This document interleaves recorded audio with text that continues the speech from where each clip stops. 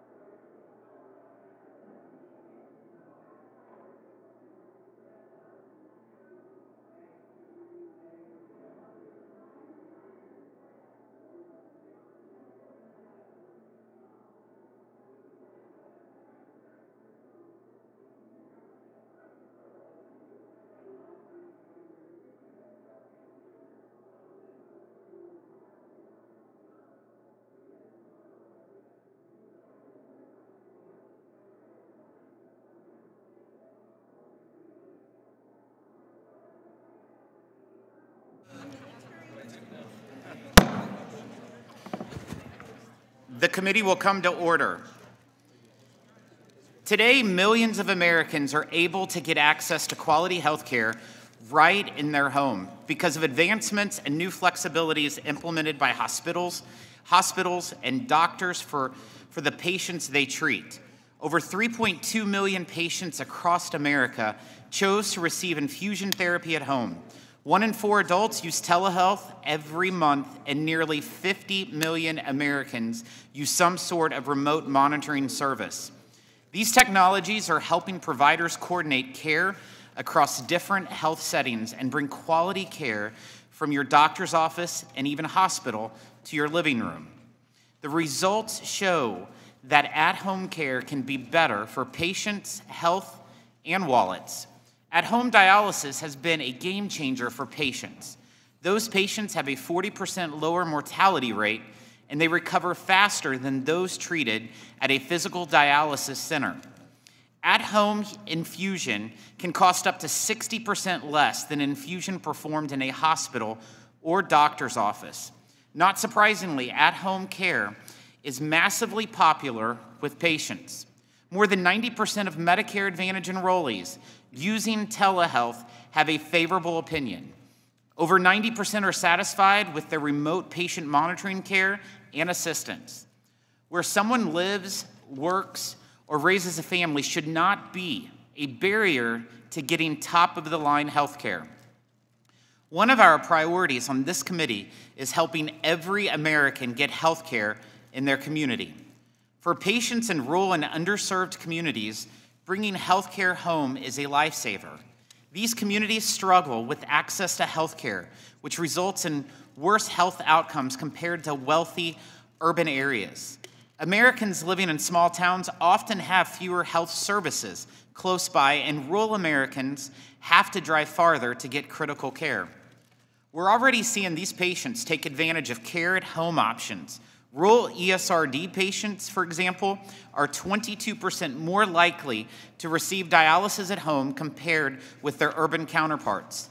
Audio-only telehealth increases access for rural and underserved Americans who lack reliable internet. In the 28 counties I represent back in Missouri, there are plenty of spots that have bad internet. You can forget about a Zoom call with your doctor. And I know I'm not the only person on this committee who can say that. We're here to discuss the benefits of these advancements for our constituents, while recognizing that the Medicare telehealth and hospital-at-home flexibilities that make at-home care possible are both set to expire at the end of this year. The consequences of these policies expiring would wreak havoc for patients and doctors now accustomed to providing care at home.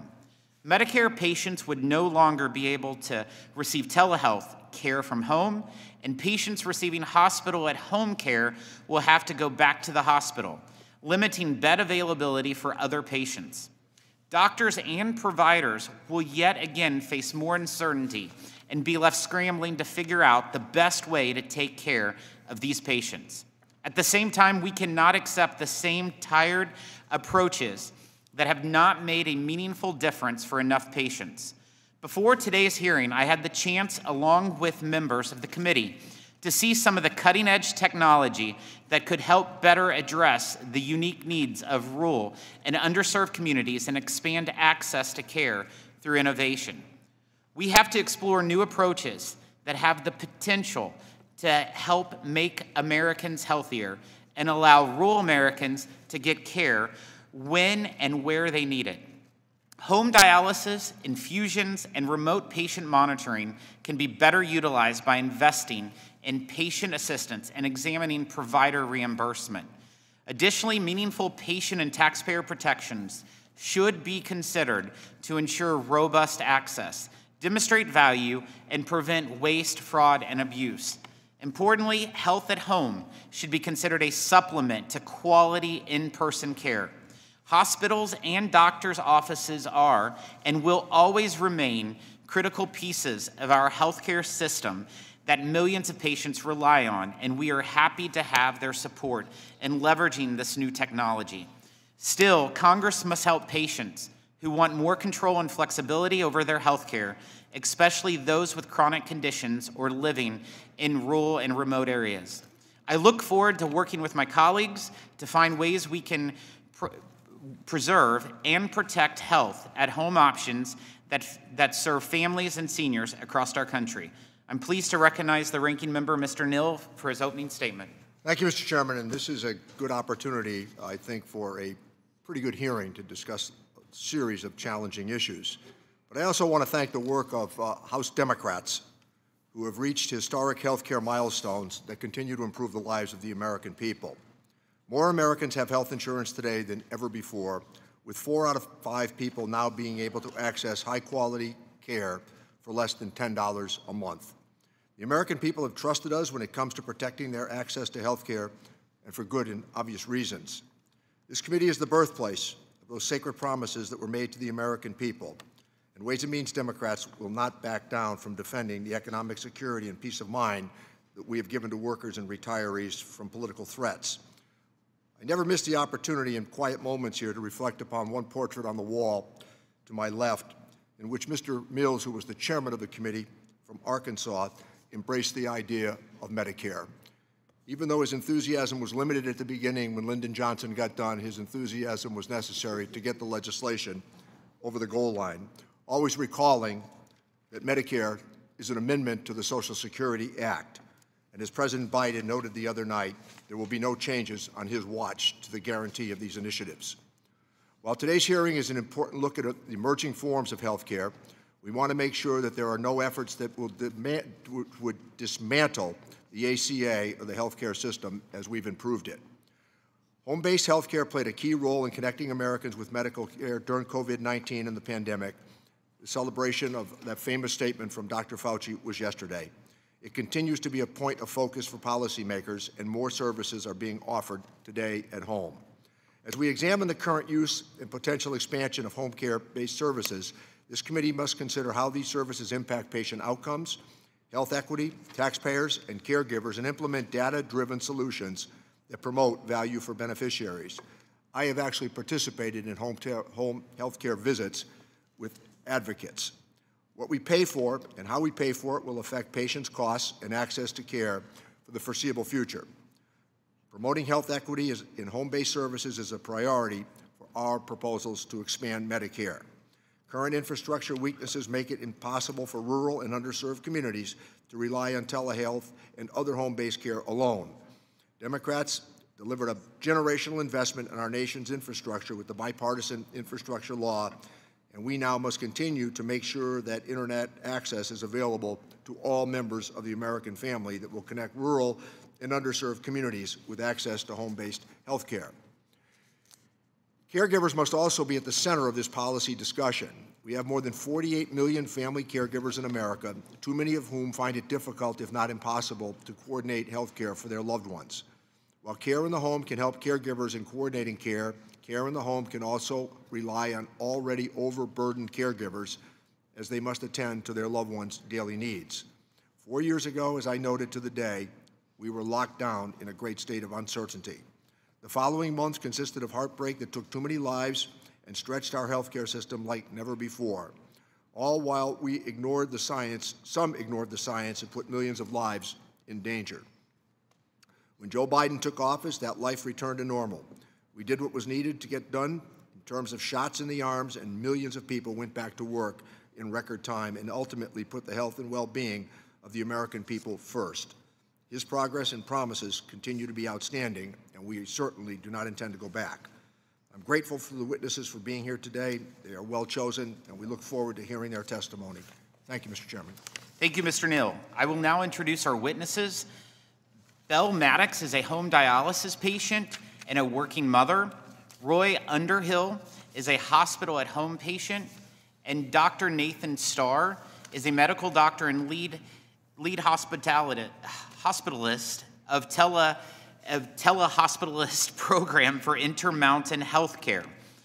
Chris Altchek is founder and CEO of Cadence, and Dr. Ativ Mehrotra is professor of healthcare policy and medicine at Harvard Medical School at Beth Israel Deaconess Medical Center. Thank you for joining us today. Your written statements will be made part of the hearing record, and you each have 5 minutes to deliver remarks. Ms. Maddox, you may begin. Hello, and thank you for inviting me to testify before this committee today. My name is Belle Maddox, and I am a home hemodialysis patient. Currently, I live with my husband and my 2 children in Tobyhanna, Pennsylvania, which is a lovely rural area in the Pocono Mountains. I was diagnosed with kidney disease as a teenager, and in 2008, I was fortunate to receive a living kidney donation from my father. That kidney lasted me 10 years and allowed me the amazing gift of becoming a mom. However, in 2018, despite 10 years of good health, perfect labs, perfect blood pressure, I started experiencing signs of kidney rejection. I was standing on West 4th Street in New York on my way to work when my nephrologist called from her vacation and yelled through a bad connection that I needed to get to the emergency room immediately. From that point, my health plummeted, I was unable to eat, and my weight went down to a number I hadn't seen since I was about 12 years old. At that time, we were living in Newburgh, New York, which is about an hour outside of New York City, and for 4 months, I struggled making my daily commute into the city to work. I would drive to the train station, then take the train to the subway, but by the time I got to my last subway transfer, I could only take a few steps at a time without having to rest on a subway support beam. Once at work, I found it difficult to have enough strength to stay in my chair all day, and I would often find a back room where I could do my work laying on the floor. Dialysis had been a long-standing fear of mine, but now it was time to start. And before my first treatment, I sat in my car outside of the dialysis clinic and struggled to breathe. But I went in, and I began my life as a dialysis patient. And once I felt the effects of it, I realized how much I needed it to function in my day-to-day. 3 days a week, I sat in a chair for 3 hours straight while the dialysis machine did 17% of the work that my kidneys should have been doing continuously. The clinic was only 5 minutes away from my house, but my life quickly became dominated by getting to and doing treatment. Every Tuesday, Thursday, and Saturday, I had to arrive at around 1:30 to prepare for a 2 p.m. chair time. And by the time I left, it was about 5:30. Saturdays when my family were completely gone, and things like birthday parties and soccer matches, I just had to miss. I'm thankful that my company allowed me to work from home on those 2 days, so I could bring my laptop with me to continue working during my chair time. I did want to maintain my 15-year career as a digital project manager, but I also wanted to be valuable to my team. But participating in client calls and team meetings became impossible with machine alarms constantly beeping and frustrated patients in distress. It was a difficult place to be for so many reasons. Many of the other patients had mobility issues and relied on medical transport services to bring them from their home, which could sometimes be 45 minutes away. One very kind man told me at one point that he did nothing else in his life except go to dialysis and then wait to go to dialysis. I didn't know much about home dialysis at that time, but being already overwhelmed with 2 small children and failing health, I was reluctant to take on any added responsibility. But clinic life had become too difficult. My doctor explained that doing more frequent treatments would be easier on my body, and I would get some relief from the physical symptoms that I had been experiencing. So I went to the floor nurse and I asked for an appointment with the home training nurse, and they all seemed excited, gave me a few folders and papers to read, but then I heard nothing for a few weeks. Follow-up calls from me and my doctor got no response, and finally the scheduled appointments that I had made was made during the nurse's vacation. I was also trying to coordinate a move from New York to a larger home in Tobyhanna, Pennsylvania, but I was getting nowhere with making this transition. My doctor was equally frustrated and handed me the private cell phone number of a home dialysis nurse at another center. My new nurse took care of everything, including training me how to insert the 15-gauge needles into my own arm, how to rotate the needle positions to avoid damaging my access, how to draw and process my own blood for labs, and how to administer my own medication. After the first week, my energy was up, my symptoms eased, my diet and fluid struggles disappeared. I even got comments on the improvement in the pallor of my skin. So today I do my dialysis treatments at home, and my entire day is free every day. After I make dinner, I take 10 minutes to set up the machine, I lay out my supplies, then I can do a quick bath time and bedtime stories with my kids, and even squeeze in a quick tidy up before I take my vitals, settle in with my electric blanket and a movie. Now I can choose to do my work during treatment, or I can choose to do my treatment after work. When I'm done, I can be pretty wiped out still, but instead of getting behind the wheel of my car, I can take 3 steps and get in my bed. It also means that my free time is no longer devoted to preparing for or recovering from treatment. I do still travel 2 hours twice a week to my office in New York City, but now thanks to home dialysis, I have the energy for the long commute and also for the long workday after. My initial perception of being a home dialysis patient was not wrong. It is a lot of work. It is not without risks, and it's not for everyone, but the benefits are so much that I think every person who's on dialysis should be empowered with the choice and armed with the support and sufficient information to make the right choice for themselves. My younger son doesn't remember me ever being in clinic, but my daughter remembers wishing I did not have to go all the time, and they both prefer to have me at home. Having that choice is second only to having a working kidney. Thank you. Thank you. Mr. Underhill is recognized. Good morning, Chairman Smith, Ranking Member Neal, and members of the committee. My name is Roy Underhill, and I've traveled here today from Saxapahaw, North Carolina, where I've lived with my wife in an old mill on Cane Creek for about 15 years. Our nearest neighbors are wood ducks, bobcats, and river otters. My primary occupation is studying and teaching about early American woodworking. I'm honored to be here today with you, and thank you for inviting me to testify at today's hearing on enhancing health care at home in our rural and underserved communities. Now, one landmark of our old mill where I live is the dam and waterfall of the mill pond. Throughout 2021, I'd been suffering with urinary blockage from prostate enlargement, and I assure you that the aggravation of urinary blockage is not enhanced by the constant sound of a waterfall by your house. Resorting to a urinary catheter for relief, I apparently induced an E. coli infection into the works. This infection began to spread, and on a Sunday evening, November 7th, 2021, I began feeling waves of chills and trembling. My temperature was climbing, and I was sweating profusely. I became disoriented, verging on delirious, and my wife, Jane, managed to get me into the car and drove me to the emergency room over in Chapel Hill as fast as she could. Unfortunately, this was also the evening of a football game in Chapel Hill, and the emergency room was packed with students suffering from alcohol-related mishaps and malaise. It was also the high time of COVID, which added significantly to the crowd. I was eventually diagnosed with sepsis, a potentially deadly situation where the bacterial infection had spread throughout my body.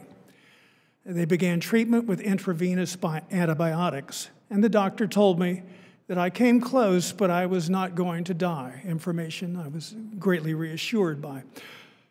He said my course of treatment would require a hospital stay of at least 3 days, but there was an alternative, a new program where I could continue treatment at home rather than in the hospital if I qualified. Well, I enthusiastically expressed my desire to pursue this option, and they began the questions regarding the suitability of my home for this new program. Once they determined that I qualified, they dispatched a team out to my home where they began installing the technical equipment that I would need to stay connected to my care team at the hospital. They prepared a downstairs bedroom with a wireless connection to the hospital, a direct phone line, an emergency button, and a dedicated visual link. All of this was installed on the bedside tables of my bedroom. When I returned home from the hospital that afternoon, all this equipment was in place, and the medical staff was there to explain the equipment and show me how to work it. I learned how to pull up my schedule for each day and how to operate all the equipment. I slept very well that night with my pets and my books in my own bed, with my bedclothes, my own. And the next day, neighbors and friends were able to stop by and bring me chicken soup. Now, they would not have been able to visit had I been in the hospital. Twice or more a day, medical professionals drop by on their rounds through the countryside to check my vitals and administer the continuing antibiotic treatment. I saw my doctors, nurses, and paramedics, both in person and virtually, at least several times a day, and received all the medical services I needed. At any time, I could check in through the video link at the doctors and nurses and make sure that I was recovering as expected. I credit this hospital-at-home option with much of the excellent results of my treatment and recovery, as well as the absence of any dangerous complications that might occur from hospital-induced infections. The program freed up a hospital bed for those who might need it more, and I was happy at home in my own room and Jane's home cooking. The program worked great for me, and thinking of my other rural neighbors, it's an option that I'm sure could do a lot of good for a lot of folks. For me, it was great. I do like old tools and techniques, but when it comes to healthcare, I am a big fan of the 21st century. I hope you can find a way to keep this excellent program going. Thank you for providing me with the opportunity to testify today, and I look forward to any questions you might have later on. Thank you. Thank you very much. Dr. Starr, you are now recognized. Chairman Smith and Ranking Member Neal and members of the committee, my name is Dr. Nathan Starr, and I am an internal medicine physician with Intermountain Health. As part of my role, I am Medical Director of Home Services, which includes our hospital at home and our home-based primary care programs. I also direct our telehospitalist program, which involves providing virtual care for patients in rural hospitals. Intermountain Health is the largest healthcare provider in the Intermountain West, covering 7 states, including a large rural presence within our own footprint, as well as providing telehealth services in many rural communities outside of our footprint. Intermountain views moving care away from hospitals as essential to our mission of helping people live the healthiest lives possible. A key element of that shift is increasing the provision of care in the home. The directive I received from our CEO, Rob Allen, about our hospital at home program was to simply grow. In 2020, we stood up a hospital at home program as fast as we could in response to the pandemic. There are 2 ways that patients enter our program.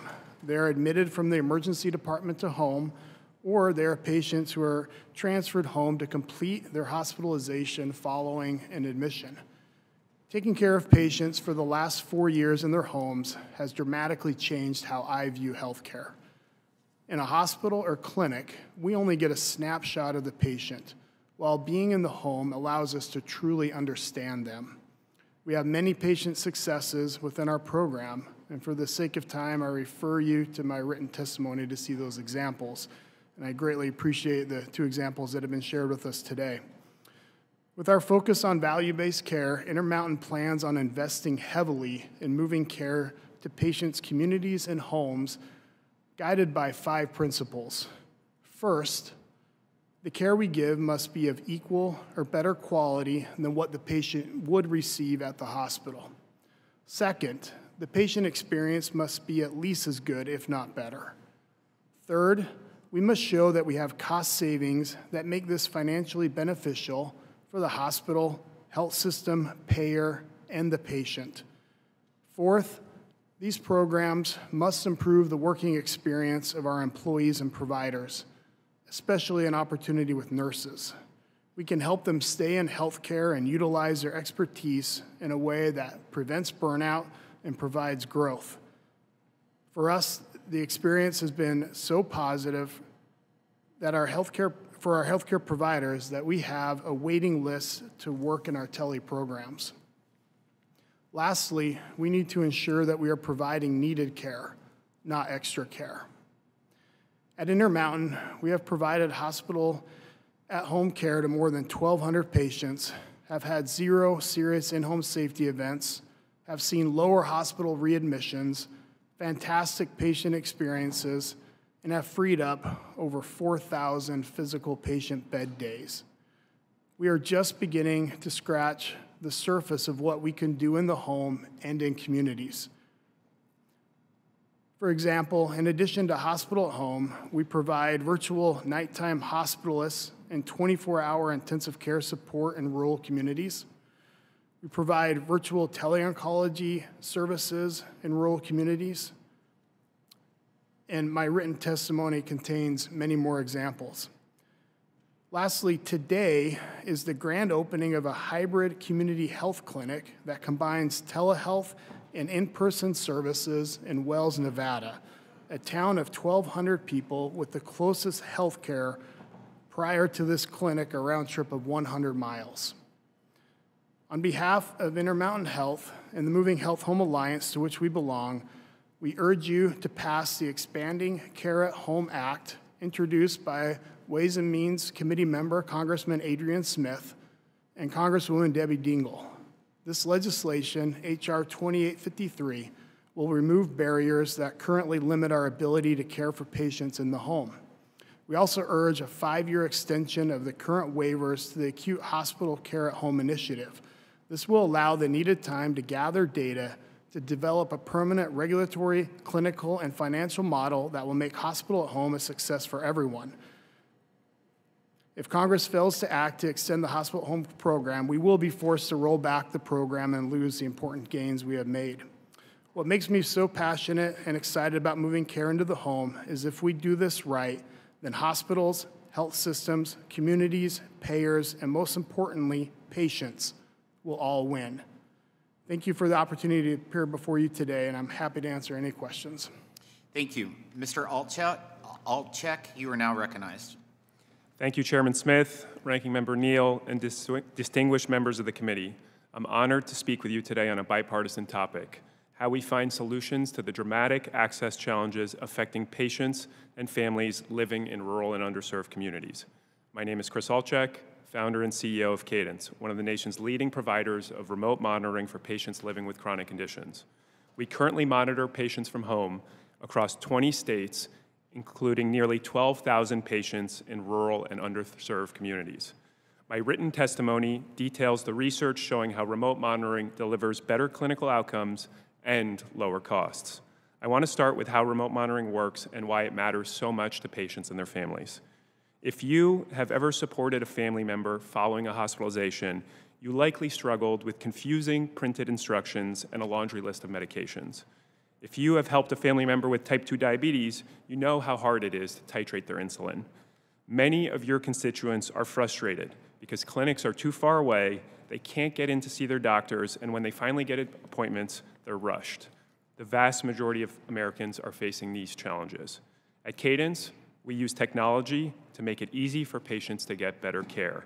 Patients are monitored by our clinical team from home 24/7. With easy-to-use devices, patients transmit their vitals, showing blood pressure, heart rate, blood glucose, and weight daily. Our care team is automatically alerted when a patient needs intervention. For example, their weight increased rapidly, indicating an impending heart failure exacerbation, or their blood pressure is too low, indicating a serious infection. Cadence gets in touch proactively, quickly prescribes medications, orders labs, and schedules in-person appointments with their local physicians we work for. This kind of swift intervention frequently prevents health issues from progressing to ER visits, hospitalizations, and even long-term disability or death. A patient with hypertension in Arkansas recently transmitted a high blood pressure of 190 early in the evening, putting them at risk for a serious event such as a stroke. Our clinicians immediately got in touch with the patient and spoke to the patient's adult child caregiver. We made a plan for medication change, continued monitoring overnight, and avoided an ED visit. The caregiver was grateful to have Cadence there, providing peace of mind. In our country, we have the ability to significantly mitigate the impact of chronic disease, but systemically, we struggle to implement relatively simple interventions. Heart failure patients' lives could be prolonged by 5 years on average by adherence to the right medications. However, less than 1.5% of these patients are even prescribed the recommended doses following hospitalizations. Our system is not set up for success. Doctors don't have frequent enough vitals to make appropriate change, and even if they have the vitals, they don't have the time. Cadence's job is to fill in the gap. Another example, the management of diabetes. The wife of one of our patients in Alabama with type 2 recently said that we saved her marriage. Before, she was constantly arguing with her husband about monitoring his blood sugar and watching his diet. Now, every time he checks his blood glucose, it transmits automatically to his doctor and Cadence. Together, we keep him accountable in real time. His A1C is decreasing for the first time in years. Our written testimony shows that technology and an innovative care model can deliver superior outcomes at lower costs, especially in rural and underserved communities. Our data shows that remote monitoring more than pays for itself, with a 23% decrease in total cost. Members of this committee, you play a critical role in determining whether modern healthcare becomes broadly accessible. I urge you to consider two important policy solutions. First, please fix regional payment disparities that penalize rural communities. Reimbursement is lowest in the communities that need it most. Missouri remote monitoring pays 33% lower than remote monitoring in San Francisco. The old way, adjusting Medicare payments by geography, doesn't make sense in a technology-enabled system. Devices, connectivity, staff, all have the same cost regardless of location. It's an important change to an unintended policy. Second, please ensure national payment rates stay in line with Medicare.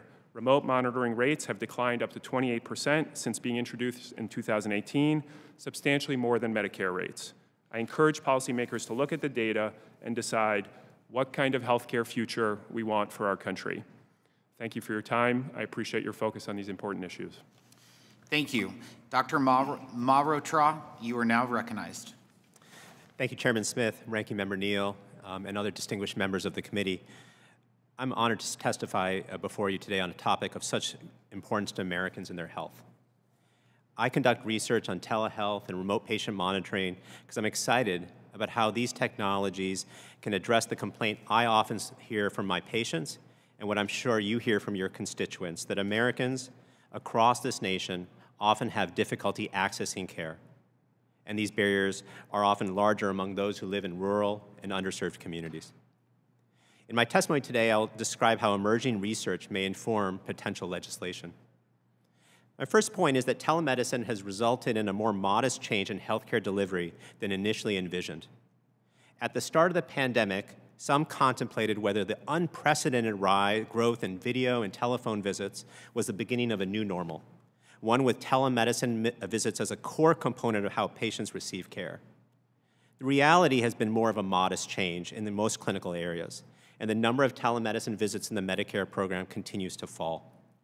In surveys, interviews, patients and physicians greatly value the availability of video visits and want them to remain an option.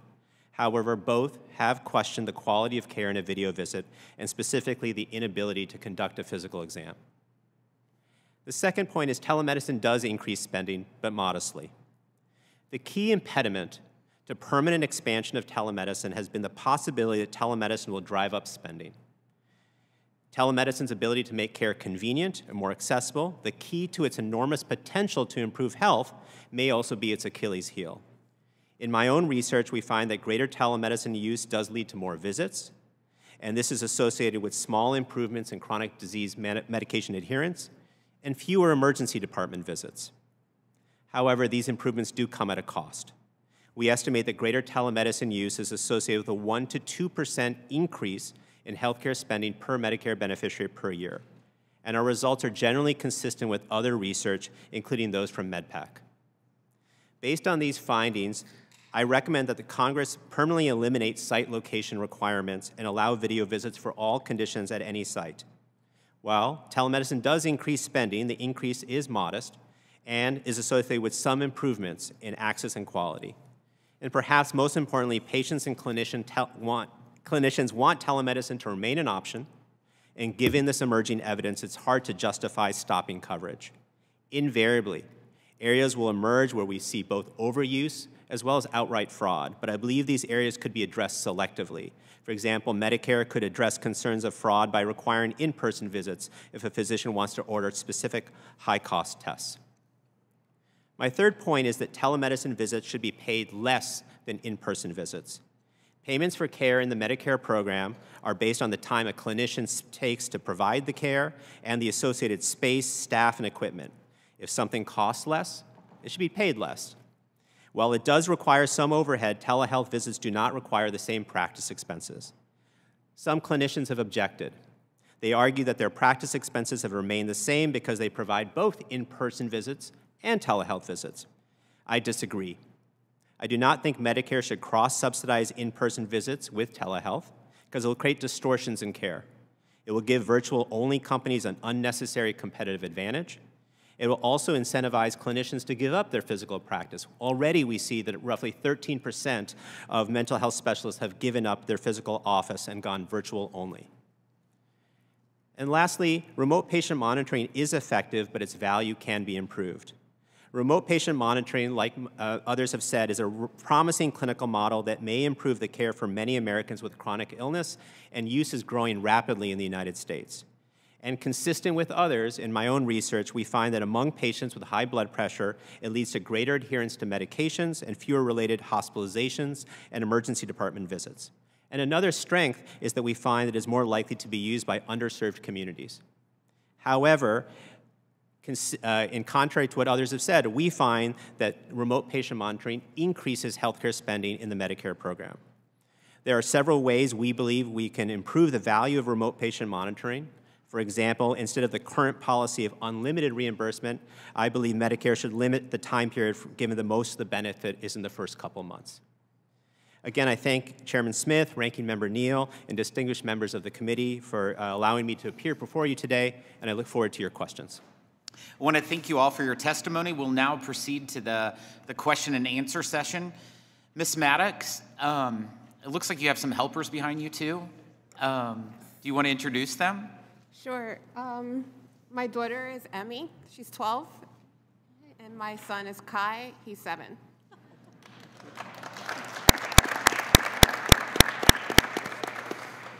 So your personal story of living with ESRD and experience with home dialysis speaks to the importance of expanding care at home options, particularly for kidney patients in rural communities who are more likely to utilize and benefit from home dialysis. What has been the impact of this option on your quality of life and your role as a working mother? And what, if any, improvements would you like to see to enhance the quality and convenience of care at home? Sure. Thank you for that question. In terms of the impact to my quality of life, I think I mentioned earlier that from a physical perspective, the frequency of your treatments, of your dialysis treatments, have a direct correlation to how you feel. So I noticed immediately when I started doing that first week of home dialysis training that having the consecutive treatments, the impact on how it is on your heart and just how it hits your system, it's just easier. So I felt better, I had more energy right away, and then when it comes to just the dietary restrictions and like the fluid restrictions that I was dealing with at that time, I felt that I was able to have more control over what I was eating or when I wanted to eat or how much I was able to drink because of the frequency of the treatments. In terms of it being at home, I have a lot of different appointments that I have to go to. I'm listed at several or almost 3 different transplant centers. And so that in itself requires a lot of follow-up doctor's visits. I spend a lot of time going back and forth to the doctor. The fact that I can have one thing where I'm eliminating a trip to a specific office that might be 2 or 3 hours away or a half an hour away, whatever the case may be, it makes an opportunity for there to be more time that I can spend at home, taking care of my family, doing work, or essentially doing things that I want to do. Thank you. The hospital at home has shown many benefits in its short time as a program, from reduced healthcare costs to better patient outcomes and lower hospital readmissions. Mr. Underhill, You've received hospital-level care both in facilities and now in your home through this new program. In your testimony, you spoke of the benefits of recovering from your serious condition at home, better sleep, home cooking. Please describe the impact receiving hospital at home had on your family and friends to see you heal in your own home. Because of the COVID being at its peak then, they could not have visited me in the hospital at all. So I would have been on my own, and if you've tried to sleep in a hospital recently, you know the beeping, the constant beeping that you can't figure out what it's for. I didn't have that at home. I also had my own bedclothes instead of the disturbing garment that you're issued. All around, just having my own books and being able to get a glass of water and make it to the refrigerator made such a difference. I also just felt safer and less a burden. Nobody wants to be a burden on folks. Being at home, I was on my own and feeling better every day. So just that safety, the comfort of home and the comfort of friends and family, that made a huge difference. And there's just nothing like it. Thank you. Dr. Starr, there is tremendous hope and expectations for an ever-expanding scope of healthcare at home services with high levels of satisfaction for both patients and providers. While most folks are probably familiar with telehealth calls with their doctor, could you please share with us the full scope of telehealth and health at home services you are seeing today across the country? And additionally, can you describe how audio-only telehealth is utilized by the rural patients you serve? Yeah, thank you for that question. So we're seeing a scope that really encompasses the entire patient journey, from both preventative care to care of chronic conditions to really, acutely ill patients in an intensive care unit at a small hospital that would otherwise need to be transferred. And being able to impact patients throughout that whole spectrum is really where we see so much value. We approach our telehealth programs really from a value-based perspective, where our goal is to prevent the need for transfer, to keep patients in their communities where they will heal better, and to even keep a lot of that revenue local to support those smaller hospitals. In terms of the audio-only care, there are times where what you need to do is get a history from a patient. Our most valuable diagnostic tool is still a history, like talking to the patient, understanding how they feel. And that can be done over the phone if there are no other options, and can be a very significant way of collecting the information we need to help manage the patient. Thank you. Advanced technologies are aiding today's healthcare providers in breaking through a broken status quo in the delivery of care to rural and underserved communities, improving patient outcomes and lowering healthcare costs. Mr. Altchek, from your perspective as an innovator in this field, where do you see the biggest impact, the most positive disruptions occurring when it comes to improving care in rural communities, and how? Specifically, does ensuring fair reimbursement for services across varying geographics play a huge part in that? Thank you, Chairman Smith. Rural and underserved communities disproportionately face the impacts of chronic disease crisis in America, and we have an opportunity as a country to do a much better job being much more proactive, supporting patients and keeping them out of the hospital to begin with. The technology today has advanced to a point where we can cover, of the members of this committee, we have patients in 13 states, and we can do so in a way where 84% of patients can share their vitals at least 16 days a month which is important because a lot of these patients actually don't have broadband in the home. And the fact that we can do this is because we're leveraging cell phone carriers in these local regions to transmit data. And so we've been able, with technology advances, to broaden access in very meaningful ways, and in ways that are likely the highest impact we can have in the US, which is turning the tide on chronic disease. Unfortunately, the way that Medicare reimbursement works for these services today is they're indexed by the geographic payments.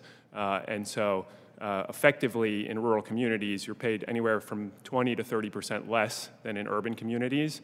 And as Congress, we have the opportunity to level the playing field and ensure that patients across the country have access to cutting-edge technology, which is only going to get better over the coming decade.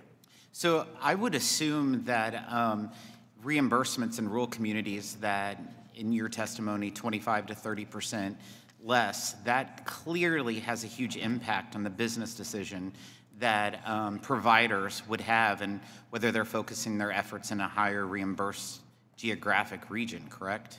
Yeah, these programs typically cost Medicare between $500 and $600 a year on average per patient at the national payment rates. And that's for 12 months of 24/7 monitoring, cell-connected devices that transmit data daily. In the grand scheme of the cost of these patients, which is generally $15,000 to $30,000 a year on average to Medicare, it's a small cost. But if that $500 goes down to $350, $400, it becomes unsustainable in rural communities. And these are already the communities that are struggling the most financially, clinically, to stay afloat. Thank you. I now recognize the ranking member, Mr. Neal, for any questions. Thank you, Chairman. And thanks. This was very, very helpful. You just triggered, Mr. Alter, in my memory, you just triggered an interesting question that's been part of the challenge that we have faced on the very issue that you raised. The idea, I think, as you've accurately described it, and we've had conversations that have been really good with both sides here, but the idea is not to ask urban areas to take a smaller slice. The answer is to bake a bigger pie so that people can participate. And I'm all in on that suggestion. Dr. Marotta, your testimony today was really good, as the others have offered, and the research applications and the impacts of telehealth, as you've described them, tee up a couple of pretty good opportunities. We extended in 2022 pandemic-era flexibilities for telehealth, hospital at home, remote patient monitoring with the intention of collecting more data to inform on patient outcomes. But it struck me that in your testimony, you've emphasized that it's still a lack of data that plagues us in trying to analyze quality and equity. That seems like a glaring gap in our understanding, but what types of data do you think we need to determine success for patients and policy care in the home, which we all support? And what data is sufficient to ensure patient safety, and what types of things should we consider when thinking about acute care hospital at-home programs? Thank you for that great question. There's one of the themes I want to bring up here is that emerging evidence is there, but just as you emphasized, there's a lot to learn. And maybe I'll hit upon a couple of places where I think they're really important holes. We recognize in a lot of research that right now these amazing technologies are not being used equally across the nation. And we have a lot of interest in how do we make sure that everybody is using these technologies. How do we do so? What are the different kinds of innovations that we can use, that we can do to try to improve that? For example, health systems, others are investing in digital navigators to help patients figure out this very confusing, at least at first, enterprise. Do those work or not? People have brought up the idea that in rural communities, what we can do is we can have TAPs, telehealth access points, where we can set up, I don't know, at a library, a clinic, where people can go there. If they can't get a video connection from their home, they can have a telehealth visit. That's a really interesting idea, but we need more research on whether that is effective or not. So that is one area that I think is really important, is we want to make sure that these technologies are available to all Americans. What actually works, we don't know right now. And as a follow-up, you've indicated that in your testimony that poor deployment of telehealth could instead increase long-standing disparities already exacerbated by COVID-19. How would you suggest that we might proceed with telehealth and other home-based care services that will bridge gaps and drive toward more equitable care rather than exacerbating disparities? And what types of data, again, do you think success might look like? Right. I think that I think your question really hits upon a important, I sometimes see as a misconception, the challenge, the idea that if we offer one of these really promising services, those in rural and underserved communities are going to be most likely to use it. I think the data is pretty clear that it's actually the opposite. And often those coming, say, from wealthier communities are more likely to use these technologies. So the real question that you're hitting upon is how do we make sure that it's equitably available to everybody? And so those are, how do we target those communities? What kind of investments can be made in there? What kind of programs do we need to support rural hospitals, for example, in making sure that they have that promising technology in their emergency department? Those are the kinds of investments and areas that I think we really need to do more work in. Thank you. Mr. Buchanan is recognized. Thank you, Mr. Chairman. I want to thank all of our witnesses. Mrs. Maddock, let me ask you, you make it sound so easy. I'm in Florida, represent part of Tampa Bay area, the region there, and deal with a lot of seniors and the challenges they have, and they make a lot of progress, but you make it sound very manageable. You got a beautiful family. What's your secret? It's not a secret. I would definitely say that I'm incentivized by being able to take care of my family and being able to be with my family. I agree with you. It's definitely not something that I think if somebody who had, for example, a mobility issue or something that was impeding their ability to do this, there would be some complications.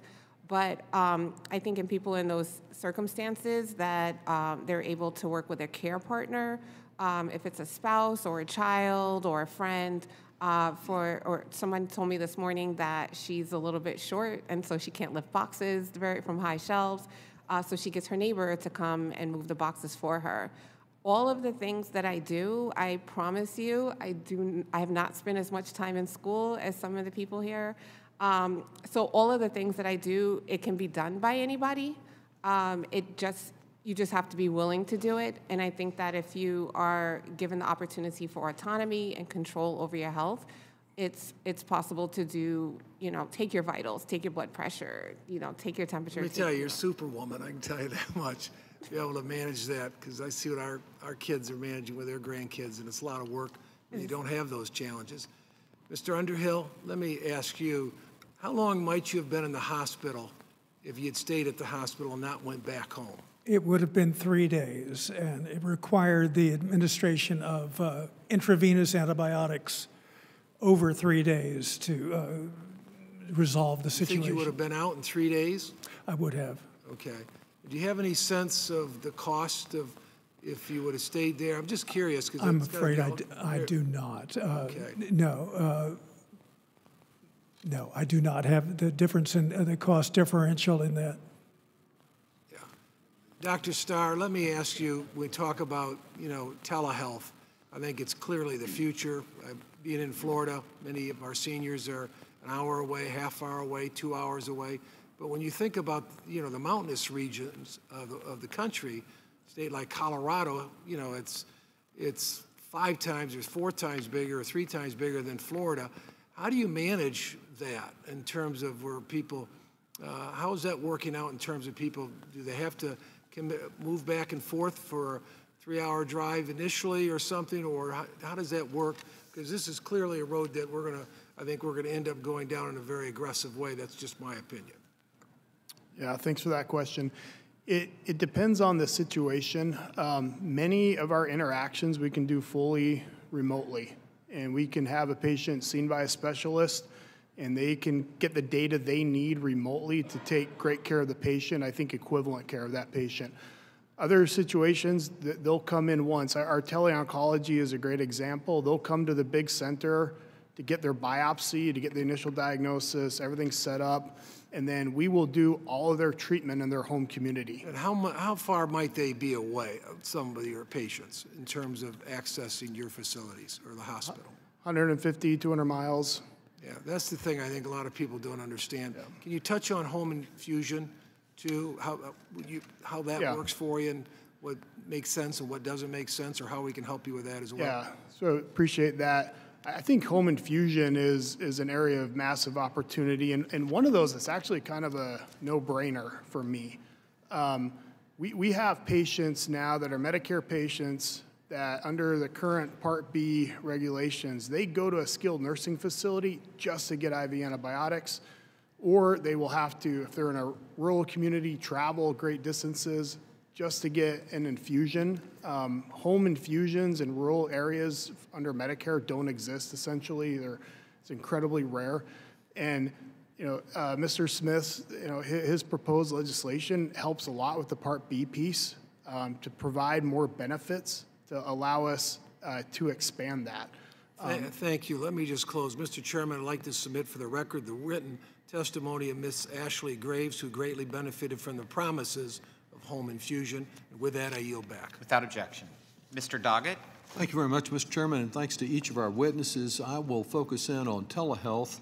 I offered bipartisan legislation in the last Congress that was supported by 22 health-related stakeholders after chairing a health subcommittee meeting in which Dr. Murotha testified and worked with then Ranking Member Devin Nunes to craft reasonable legislation that would extend telehealth for a couple years, permit some data collection, and implement some modest guardrails that were recommended by the Medicare Payment Advisory Commission, or MedPAC, to prevent the looting of Medicare through telehealth fraud schemes. This legislation would have required an in-person visit within 6 months prior to ordering high-cost lab testing or durable medical equipment, as well as an audit of some of the outlier clinicians whose orders for these high-priced services and devices are largely made through telehealth appointments. The Governmental Accountability Office, the Health and Human Services Inspector General, the Justice Department, and my own constituents have exposed a number of fraudulent schemes involving telehealth and DME and lab testing. Here's what's been happening. Information for some patients who were only seeking COVID-19 testing were fraudulently used to bill Medicare for cancer genetic test and allergy test without any medical necessity or the patient's knowledge. In other words, expensive medical equipment in no way needed by the patient was ordered. Last June, the Justice Department brought charges against 78 providers in an elaborate telefraud scheme involving $2.5 billion of fraudulent orders for braces and other items. These providers were found to have used these ransacked profits to purchase yachts, luxury vehicles, and jewelry. This case built on an earlier action involving $10 billion in telefraud. These schemes happen regularly at both large and small scales. In September, another health executive pled guilty to $44 million in fraud using telehealth to order medically unnecessary DME, particularly back and knee braces, as well as genetic testing. In September, one nurse practitioner pled guilty to ransacking $7.8 million taxpayer dollars. Just last week, I had an Austinite contact me because she discovered someone had fraudulently billed Medicare for $20,000 in DME for her. So my belief is we need more telehealth. We don't need any more telefraud. And prevention is so much better than prosecution after the damage is done and the taxpayer pays the bill. Unfortunately, I've been unable to get enough interest in the Preventing Medicare Telefraud Act that I've offered this year that focuses on eliminating this kind of fraud with reasonable measures. Dr. Murotha, let me just ask you, given your considerable amount of telehealth, given the considerable amount of telehealth fraud which has occurred, namely this ordering of DME and unnecessary lab tests, would you agree that we need guardrails to protect taxpayer dollars at the same time as we extend telehealth? Thank you so much for that question. I think it's a critical issue that you're raising. We will have issues of overuse and this outright fraud, which is abhorrent, and using taxpayer dollars. And so we do need such guardrails. I think the one guardrail that you propose, which is that for selective tests that are being overused, such as DME or cancer screening tests, we do requiring in-person visit requirements for that is not a substantial burden on clinicians, and I think at least be one check on that kind of behavior. So I think those kinds of guardrails guardrails writ large are necessary as we continue to use telehealth. Thank you so much. And though I know you are a big advocate for telehealth and the benefit it offers, particularly in rural areas, would you agree that Congress should not extend telehealth coverage under Medicare without at the same time instituting reasonable checks to prevent this kind of fraud? Yeah, I think we do need to allow for the Medicare program to continue to introduce those kinds of guardrails because we need to make sure we do this in the most cost-effective manner. And from a clinical perspective, do you believe that targeted, modest guardrails, the kind I've outlined, would unnecessarily hamper patient access? Yeah, I don't think that that kind of in-person visit requirement is a very selective, and I don't think would impact most Americans in any substantial way. Thank you. Well, I hope we can get it considered further in this committee. Thank you very much. And now I recognize the gentleman from Nebraska, Mr. Smith. Thank you, Mr. Chairman. Certainly thank you to our witnesses as well. It's truly amazing to hear about new technologies that have expanded the boundaries of access to health care. Every day we see new devices which allow services that could previously only be performed in the hospital to be accessed from home. Greater access to high-speed internet and the development of apps which can securely connect patients to providers from virtually anywhere in the world make it easier than ever before for patients to access the care that they need. Telehealth has been a game changer for access to care in rural areas, such as my district in Nebraska. I've been advocating for expanded telehealth since even long before the pandemic. While access to telehealth was pretty limited before the pandemic, during COVID, many of us quickly learned to rely on our phones and computers for routine healthcare needs. Unfortunately, most of the flexibilities we have come to rely on in the years since the pandemic are set to expire at the end of this year. I'm pleased that this committee has already advanced legislation I introduced with Representative Steele to permanently extend first dollar HDHP coverage for telehealth, but more action needs to be taken on critical geographic and originating site flexibilities and audio-only options for those, excuse me, for those without access to high-speed internet.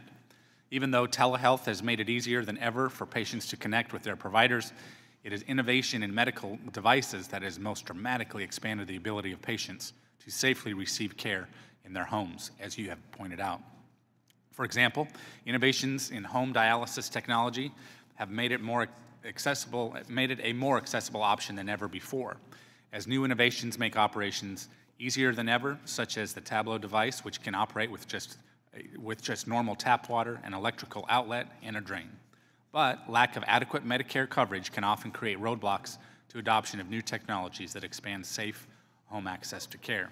That's why I introduced the Home Dialysis Risk Prevention Act, which would reduce the risk home hemodialysis patients face of serious complications from venous needle dislodgement. This legislation would ensure adequate Medicare reimbursement for the sensors and alarms that can detect when the blood return needle slips loose, putting a patient at risk of serious blood loss or even death. In other cases, we have the technology available to safely perform services like home infusion, but have to painstakingly legislate individual conditions into lists of, quote, medical and other health services, end quote, in order to have Medicare cover them.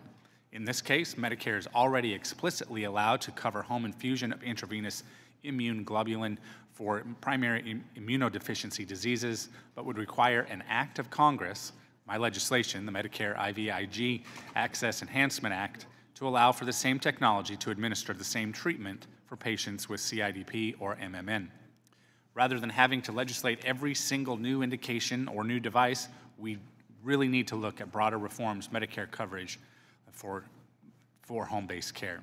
That is why this Congress, I introduced the Expanding Care in the Home Act to jumpstart the conversation on how Medicare needs to approach a whole spectrum of home-based care, including home infusion, home dialysis, and in-home primary care labs or diagnostics. I hope today's conversation leads to further legislative action on removing outdated regulatory and statutory barriers to accessing these new and revolutionary technologies for greater access to care in our homes. Dr. Malhotra, from your perspective, I was wondering, as a physician and a professor, what areas of care do you believe in the home under discussion today are most impacted by outdated regulations?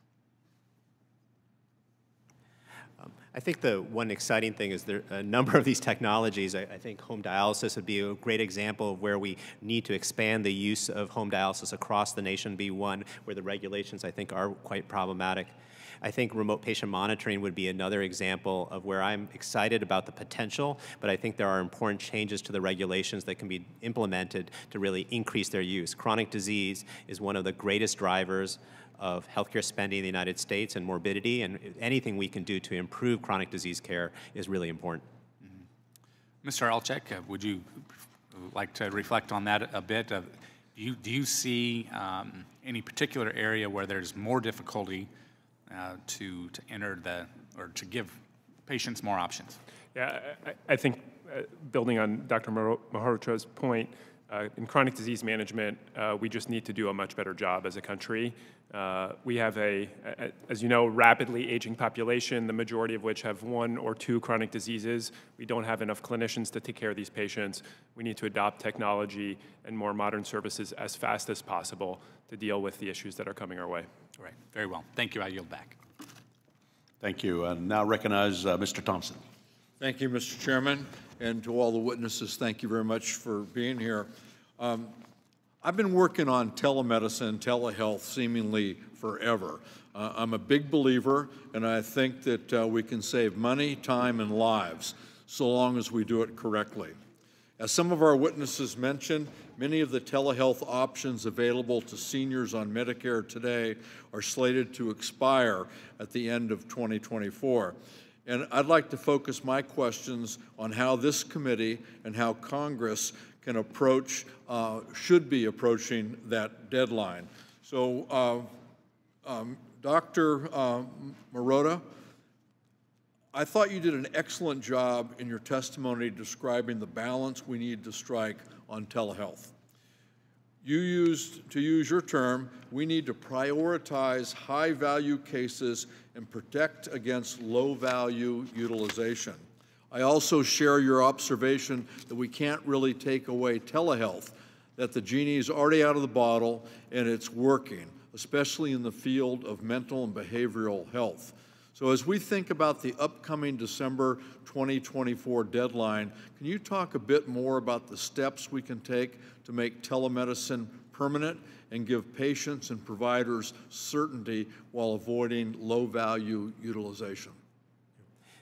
Thank you for the question. I think that there are a number, in terms of improving the value of these kinds of technologies, a lot of it really focuses on ensuring that the patients who are going to benefit most from that technology are going to be the ones who receive it. I talked about how I felt that remote patient monitoring was a great example of how we can improve chronic illness management, but a lot of the patients who are receiving remote patient monitoring today are doing just fine with their chronic illness. We need to focus our money, our resources, our time on those patients who are doing poorly. And so how do we implement regulations to encourage that kind of targeting would be one example.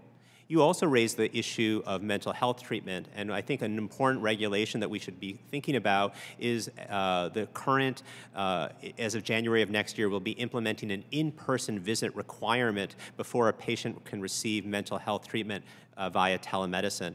And that's an example of where I think that kind of regulation may impair Americans from getting the mental health treatment that they need, and is another thing we should be considering. Thank you very much.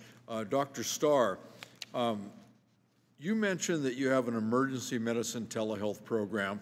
I think you said over 90% of the patients at the clinic ultimately do not need to go to the ER, even though they think they do, and each ER visit costs over $1,400 on average. That's exactly the kind of thing I'm focused on. As I said earlier, I want to reduce unnecessary care, not expand it. And it seems that what your telehealth ER program does just that. Can you tell me a bit more about how that works when the ER doc visits a patient virtually and the patient thinks they need to go to the hospital? Do you find that your providers are able to accurately assess whether the ER visit is needed, and what are some of the examples of conditions or symptoms that might make a patient think they need to go to the ER? Yeah, so this program is done in conjunction with Instacares, both our virtual Instacare and physical Instacares. So patients who present to be seen, and we are expanding to primary care doctors as well, they'll prevent for a complaint, for example, chest pain, and currently a lot of those patients are immediately sent to the ER. Instead of that happening, they will have a virtual visit with an ER physician who can see them, review what information we have, and then decide if they were going to go to the ER, what workup would we give them, and then can we do that outside of the ER? For example, if they need a CAT scan to look for a blood clot, we would arrange for a rapid outpatient CAT scan, and they would go get it done, and we would follow up on the results. And does that fall into the category you mentioned earlier about preventive care? Is that a type of, is that an example? Type of preventive care. Additionally, you know, like we've been talking about diabetes and a lot of our chronic conditions, early identification and management of those as well. Thank you all very much. I yield back. Thank you, and now I recognize Mr. Kelly for 5 minutes. Thank you, Mr. Chairman, and it's good hearing. First of all, I think one of the things is we failed to, and Mr. Schweikert will be here, I'm sure because he's got a whole idea about disruption and what it actually means in our industry. So whenever I was looking, trying to figure out, so how much of our economy is healthcare, and we say somewhere between 17 and 20%. But then we rank 11th worldwide in innovation, which is what Mr. Schweikert talks about all the time. I'm a type 2 diabetic, and also in the district I represent, there's great distances between hospitals and patients. And what we're doing in a lot of the veterans places, they have a place where they can go in, sit down, it's private, and they can go online and get information. So for all of you, now I've got to have Ms. Maddox, what you're able to do is incredible. Mr. Underhill, I got to tell you, getting care on a Saturday afternoon in the fall is very much the same in South Bend, Indiana, as it is in Chapel Hill, especially if it's a Notre Dame home game. So, look, all of you are involved in this, and I really would defer to the doctors on this panel. I relate everything to the business model. I'm an automobile dealer, and one of the biggest drivers for people that are manufacturers is warranty cost. And we found a new way of doing diagnosis where the cars can tell you what's wrong with them as opposed to a technician trying to interpret what it is that the owner of the vehicle is telling them as opposed to the vehicle telling them what's wrong with it. For those of you in that business, and it is a business, and we've got to address it as a business because it is going off the charts and what it is we're able to do. And listen, I think telehealth is an incredible issue. I mean, for us to be able to sit at home and get the help we need, I think that's fantastic. But for each of you, they're in that business model, not so much the patients because you rely on it for your health, right, and your health well-being, but for those of you who provide it, what role does the government play? And I know everybody always talks about the fraud and the abuse and everything else. I get that. That's in every single business across the country, not just in healthcare. What is it that you would suggest that we can do to make sure that every single dollar we invest is actually going to the care and the health of our taxpayers? So, and you're all experts in this because you work with it every day. Can you give us a little more idea? So what is it that we should be concentrating on? Spending more money is not the answer. Getting a return on the spending is the answer. So what could we do? Dr. Starr, you can start, and then Mr. Alchek, and then Dr. Marotta. I want to hear from you all because you do it every single day. Yeah, for Intermountain Health, our answer to that is to continue to move towards value-based care, where moving away from fee-for-service, everything billed fee-for-service, towards getting paid to keep people healthy. And if we do that, then that's where everyone can benefit. You know, reducing costs and improving our margins as a healthcare system by reducing medical utilization that's unnecessary. We completely agree that sensible guardrails make sense as remote monitoring and telehealth expand. In our space, there are three things that guarantee a better outcome for patients and guarantee a better outcome for Medicare. One is that On the other side of the remote monitoring, there's a 24/7 care team that can actually respond to the data and make clinical decisions, whether that's ordering labs or ordering medication. So we encourage people who do deploy remote monitoring to have that 24/7 coverage. Second is integration into the electronic health records of the local physicians. We think it's really important if we're going to do a better job of chronic disease management, managing patients over time, we need to be sharing the data back and forth with the local physicians. And then the third point is reporting on outcomes and metrics.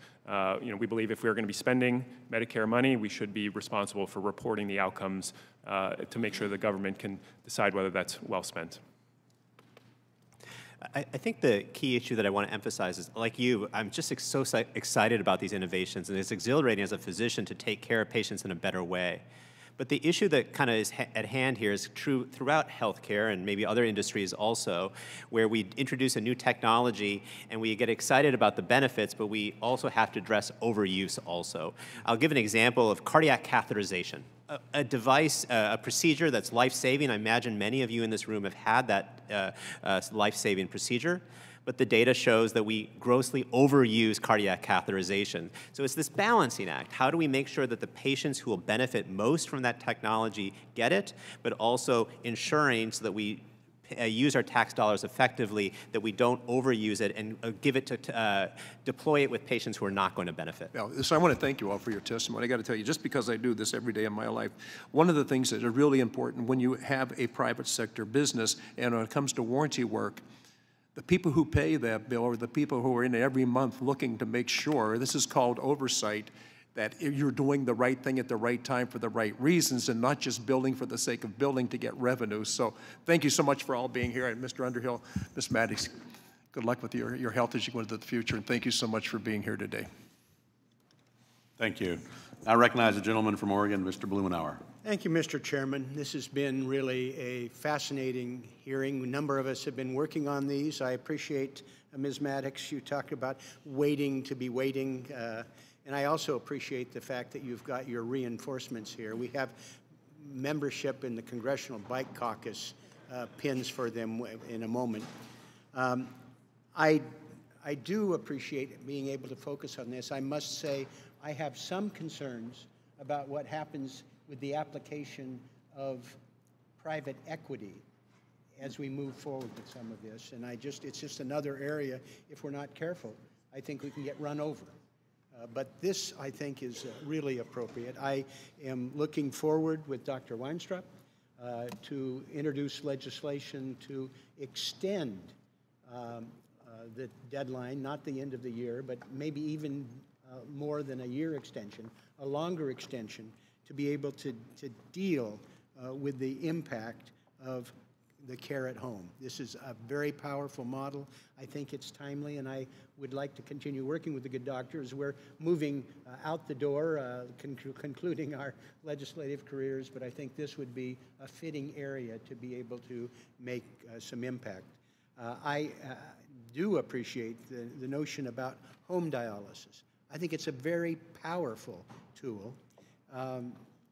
We're working with Ms. Miller to be able to extend opportunities with home dialysis, to be able to, in terms of allowing Medicare reimbursement for in-home assistance, the professionals who can do the training, and we want to do this right. Not everybody is as adept as Ms. Maddox. People need that help. And providing additional education. Being able to get ahead of the curve to promote in a very thoughtful way how we can realize this very powerful tool. I like the notion that it gives a context for the patient that you don't get in a hospital setting. This will, I think, give a window into the conditions of the patients, their families, and their attitude. And these are areas that I am really fascinated about our potential. I look forward on both of these areas. These are not partisan. And these are things that the committee has done some work, has built a record of interest and accomplishment, and I think we ought to be able to utilize that to be able to move simple, common sense legislative proposals that don't have to be unduly complex, and they don't need to be expensive at all. Done right, and and I appreciate your admonition. Done right, it'll end up saving money and improving outcomes. And I look forward to working with the committee, with Dr. Weinstrup, with Ms. Miller on progress yet this Congress. Thank you, and I yield back. Thank you. Now recognized for 5 minutes, Mr. Winstrup. Dr. Winstrup. Thank you, Mr. Chairman, and thank you all for being here today. I've lived the life of many of you in your experiences as patients and as providers, and it is true we have opportunities to do a lot here.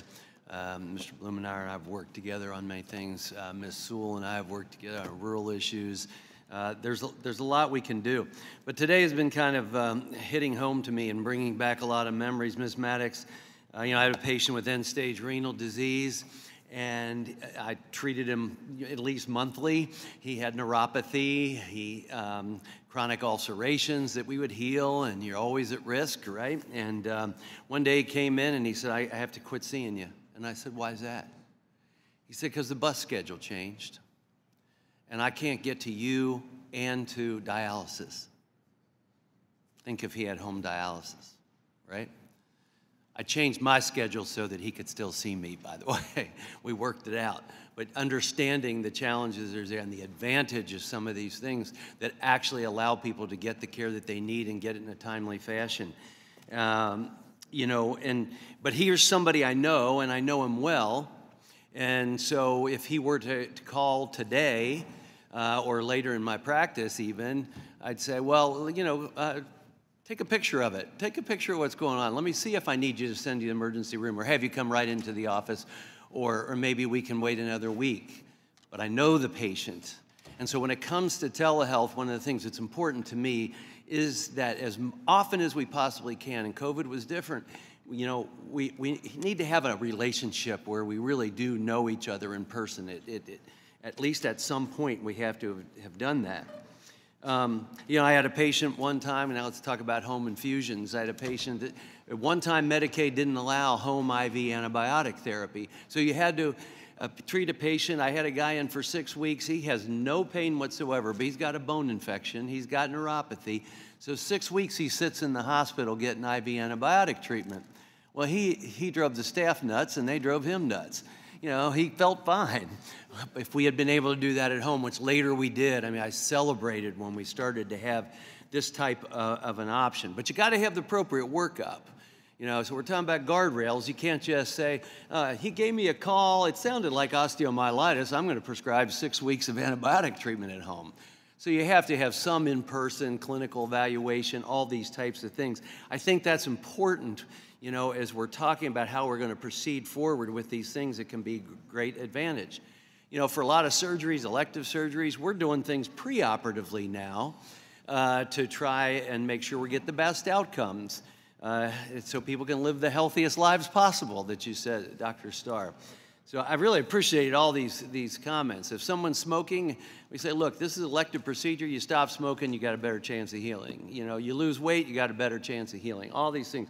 And then post-op, you go home with a pulse oximeter, and we're getting your blood pressure, we're getting your temperature. Some people don't know they have an infection, but you can tell by what they can report back to you every day. These are great things, and you nip things in the bud. So, but I do think back, you know, when we're on call, you're taking care of your patients. If they called, you weren't billing for it. We just did it. And we decide, yeah, come on in, go to the emergency room, and then we started to be able to do photos. But these are patients that you know. So I worry about some, not tremendously, because I don't think there's that many bad actors out in there, you know, but there's always some. You know, you can't just set up a business, you know, call me and I'll start ordering tests and do all these things and I've never seen you. So we have to have some guardrails and parameters, I think, to work with, because it would be best practices anyway. But I think common sense comes into play on a lot of these things. You know, most doctors, they're concerned about their reputation, they're concerned about the outcomes. They really don't care I don't care what Washington thinks. I'm concerned what my patients thought and what my community thought and my colleagues thought about how we were taking care of people. So I don't really have a question, because you're covering down on it so well today. But where we could have help is continue to give us input on what you think for guardrails and best practices and how we establish this. But look, patients are less anxious and heal better when they can be at home. And the more you can get them in that environment that they're comfortable with, the better off the patient care can be and the better results you're going to get. So hang with us, help us drive on, and let's work together through this. So no questions because you've already answered them. Thank you. Yield back. Thank you. And now I recognize Mr. Pascarell for 5 minutes. Thank you, Mr. Chairman. Mr. Chairman, it struck me that during this conversation with excellent witnesses, all of them, that health is so personal, but it is a good reflection of how we can come together in the Congress of the United States, believe it or not. I think it's so important that we learn from each other on this. We're fortunate to have some doctors on the panel, but so many health matters.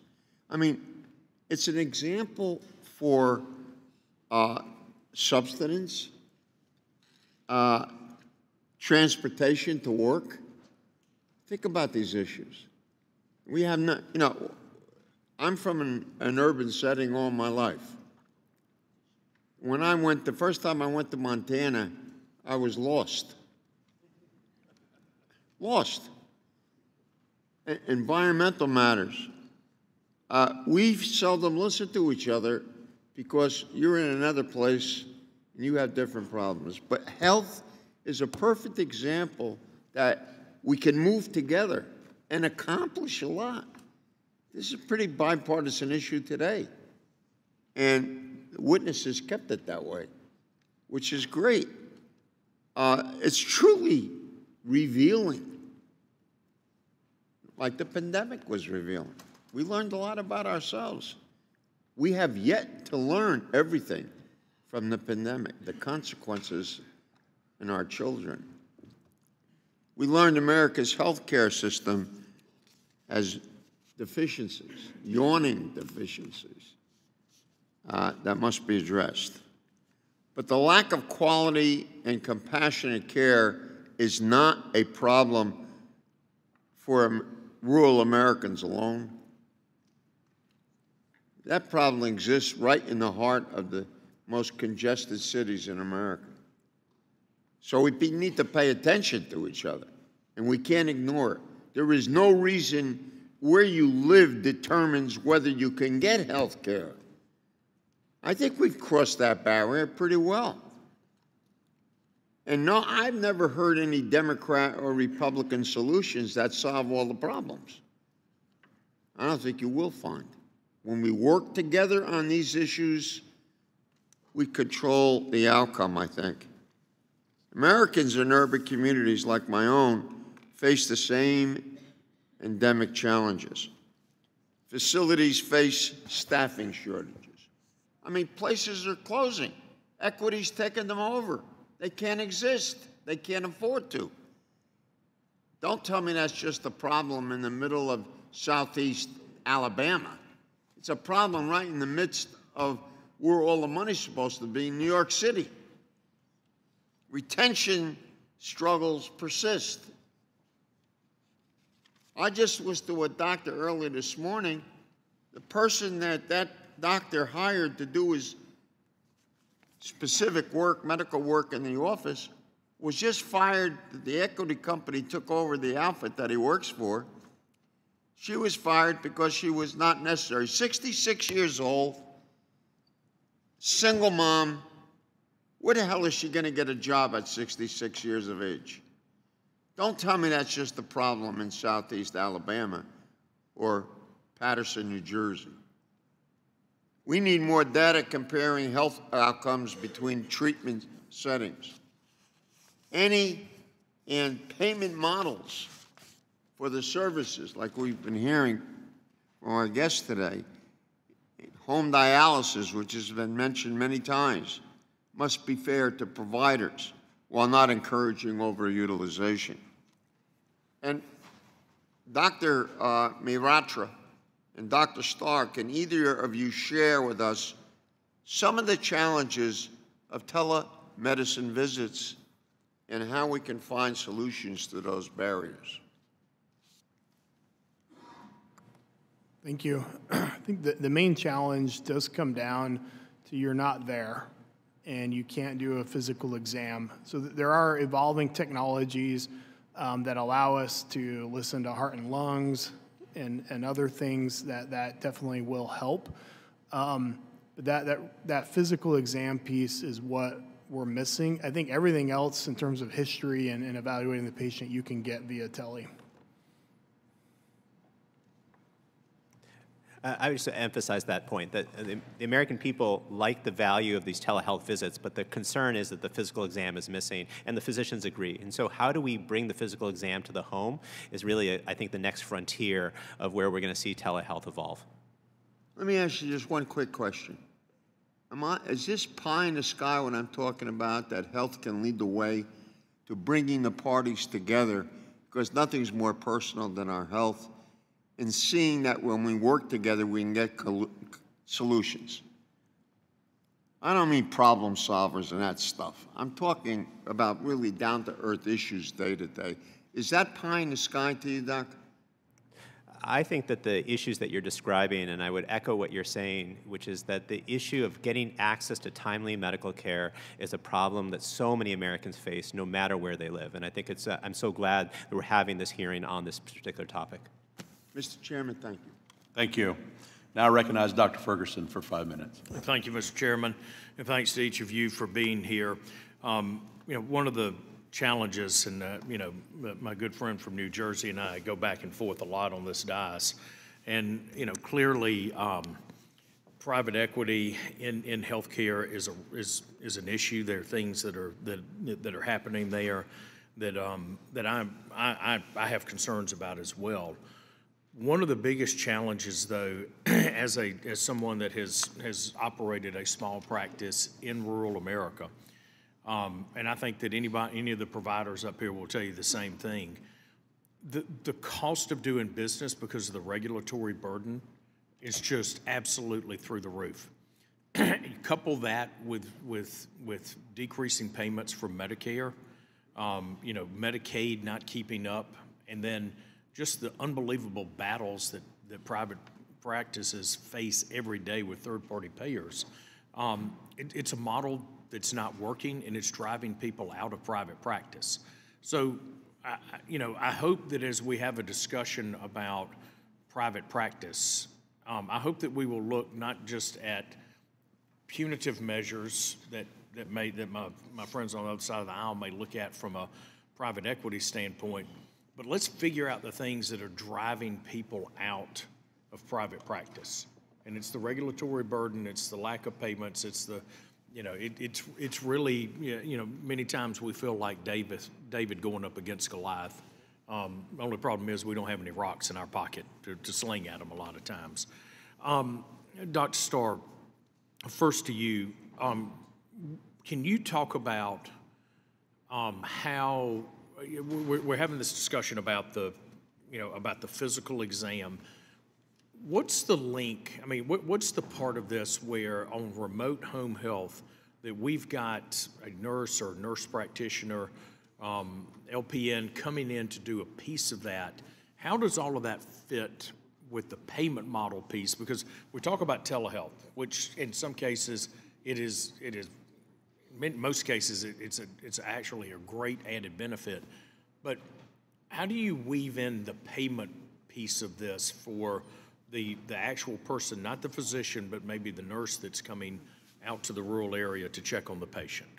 Do you see the dilemma we've got? Yeah. I think we're talking about either doing telehealth or in-office visit, but there's a very real component of someone, of a healthcare provider coming to the house. How does that fit? Yeah, and currently I think that's one of the big holes that exists. The build amount for telehealth, has been mentioned, ideally can be lower because we don't have the overhead, unless that overhead exists because we need to have someone go into the home. And so for our hospital at home, all of that is rolled into the payment for hospital at home, and we do have providers, caregivers, whether it's community paramedics or nurses, in the home to do the physical assessment, and then we can do everything else virtually. So it is a model that can be really successful, but there is not a great answer yet to how to do that. Do you think it would be, I think at some point you're going to have to segment out the various payment pieces.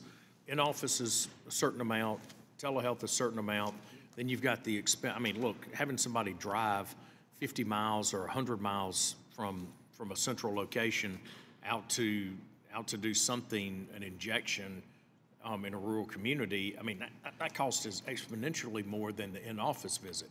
Yeah. So I think there's going to have to be some sort. I don't think bundling is the way to go, because I don't think you gain the efficiencies.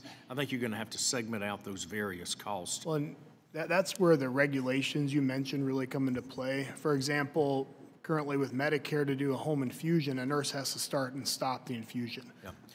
Yeah. Let me get my time back here. Dr. Marotha, one thing that I'm going to disagree with you on is the fact that you think that telehealth in an office should be paid differently than an in-office visit. You've got an impressive resume, but you've never owned a solo practice in a rural area. I think there's a disconnect from what you see theoretically to what is in practice. That overhead still exists. That building still exists. Those, the staff still exists. Their electric bill still exists. All of those things are there. I don't think that simply replacing, saying we're just going to go to telehealth and we're going to pay it less. I don't think that that's going to work, and I think it's going to exacerbate the problem of people being willing to go into private practice and practice in rural areas, or to my friends from New Jersey's comment, even in some underserved urban areas. So with that, I would just say I think you need to do a little bit of a reality check on what it costs to actually operate a practice in a rural area. And with that, Mr. Chairman, I yield back. Thank you. And now we'll go 2-1 with majority to minority. And with that, I'll recognize myself for 5 minutes. Thank you to our witnesses for being here today to talk about your personal experiences and helping us talk through this issue. My colleagues have raised some really important issues and questions about how do we improve and expand care at home for Americans, and especially in rural and underserved communities. And I want to focus on how telehealth fits into this effort. All of us here are likely are familiar with the importance of broad access to telehealth services. The COVID-19 pandemic, if there was any silver linings out of that, was it underscored how important these services were. Some of you here may have taken advantage of telehealth during the pandemic and discovered just how convenient it is, and not only in a time of crisis. In Kansas especially, telehealth bridges the gap between those who live in rural areas and who may not have easy access to certain specialties. Allowing for greater accessibility to telehealth gives Americans living in rural areas increased access to quality and specialty health care. While telehealth is invaluable in rural areas, it benefits all Americans. Seniors and vulnerable populations benefit from the ability to meet with their doctor from the comfort of their own home. Busy parents and professionals will be glad to conveniently meet with their provider via telehealth, recouping precious hours that would have been spent commuting or in an office waiting room. In fact, nearly 1 in 4 adults report having utilized telehealth in the past month. Now that this technology has been available for some time, we have sufficient data to show how effective and beneficial telehealth can be. 91% of the patients utilizing telehealth report having a favorable experience, and 78% are likely to complete a medical appointment via telehealth again in the future. There's a long way to go to ensure Kansans and all Americans have consistent, reliable access to telehealth services. To cite just one challenge, at the end of this year, the expanded Medicare telehealth flexibility waivers will expire, restricting telehealth access for large segments of the population. Dr. Starr, I think many of us would agree that the acceptance and growth of telehealth has made a significant impact on our constituents' access to care, especially in rural areas. I have long been a supporter of telehealth and view it as a wonderful tool. However, in my district, we've been experiencing significant provider shortages, not just for primary care, but specialty care as well. What suggestions do you have that maybe we can continue to expand and see telehealth as a tool, but not necessarily as a final solution to actual providers in rural areas? Yeah, thanks for the question.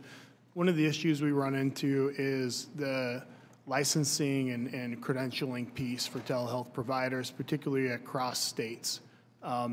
There are opportunities, to expand your pool of options if we could more easily be credentialed and licensed across states to see patients. And currently that is a very expensive and time-consuming process that limits things greatly. Thank you. And, while we've previously focused on the need for flexibility for patients, I believe that we should also focus on ensuring that providers view telehealth as a valuable tool. And as mentioned before, part of that conversation should be viewed about proper reimbursements and what they should be for telehealth services. Dr. Marotta, from your experience after initial startup and for material costs for technologies, what are other factors to be considered when looking at reimbursement rates? And I wanted to follow up a little bit on Dr. Ferguson's comments and pick your brain a little bit more. Yeah, I think Dr. Ferguson and you both raise a really important issue, which is the regulatory burden. And just to put a point on this is that if you do a surgery, it makes a lot of sense, you submit the bill. But when you're doing an individual, I don't know, a text message on a phone or a quick phone call or something on a portal, it doesn't make sense to have an individual bill for each encounter. So the real growth of telehealth and the really promising technologies we've discussed today also have brought to a head of how do we pay for this in a different way? And I think one of the things I'm excited about is, and we should just continue to expand upon, is trying to pay for these kinds of services with, say, for remote patient monitoring as a monthly bundled payment. So you get, here's a certain amount of money, you figure out what's the most appropriate way to care for patients. We're seeing this for opioid use disorder, where we pay a month, a payment per month. And I think the reason I'm excited about those is that, one, it can support the technology, decrease the regulatory burden on individual clinicians for submitting all these little bills, and also allow clinicians and patients to figure out what makes sense for them under this circumstance, as opposed to having some payment rule for that. So I think this telehealth growth and payment reform sort of go hand in hand. Yeah, that's good, because we talk a lot about the fee-for-service and the restrictions that are on that, and paying to not be sick as opposed to paying to be healthy and stay in that way. So thank you all for your time and effort in talking through this. So I'll yield back, and now I'll recognize for 5 minutes a gentlewoman from Alabama, Ms. Sewell. Thank you. I want to thank all of our witnesses here today. I represent Alabama's 7th Congressional District. It's actually my home district. I grew up in this district in the rural part. It includes Birmingham, historic civil rights cities like Birmingham and Montgomery and Tuscaloosa, Roll Tide. But it also includes 9 counties of the rural Black Belt. So I was really excited that we're having this hearing today. My district is both urban and rural, and I can tell you that home help and the ability in expanding services that one can receive at home really is important for a big swath of our population. It's not the sole solution, but I can tell you that my father was a 9-time stroke survivor and lived for a decade at home. And everything from the rehabilitation to his, the breathing treatments that he had to have, all of those were done at home. And I believe my dad's life expectancy was extended because we have extended services that are available at home.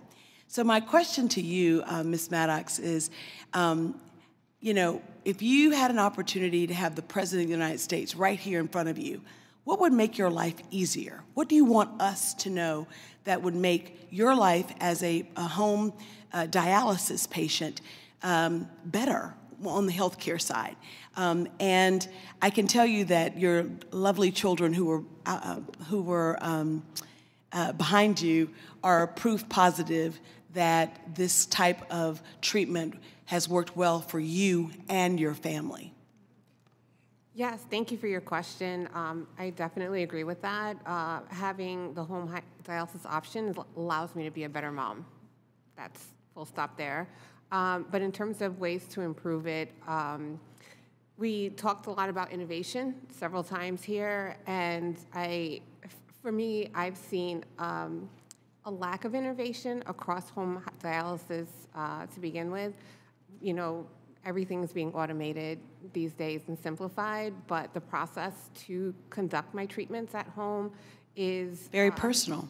It's very personal, and it's involved. There's a lot of steps, there's a lot of things to do, but then I've also found that the equipment and machines that I have to use, personally, my dialysis machine has been replaced probably 4 or 5 times, and it's a very scary thing when you have to do your treatment and your machine doesn't work. Exactly.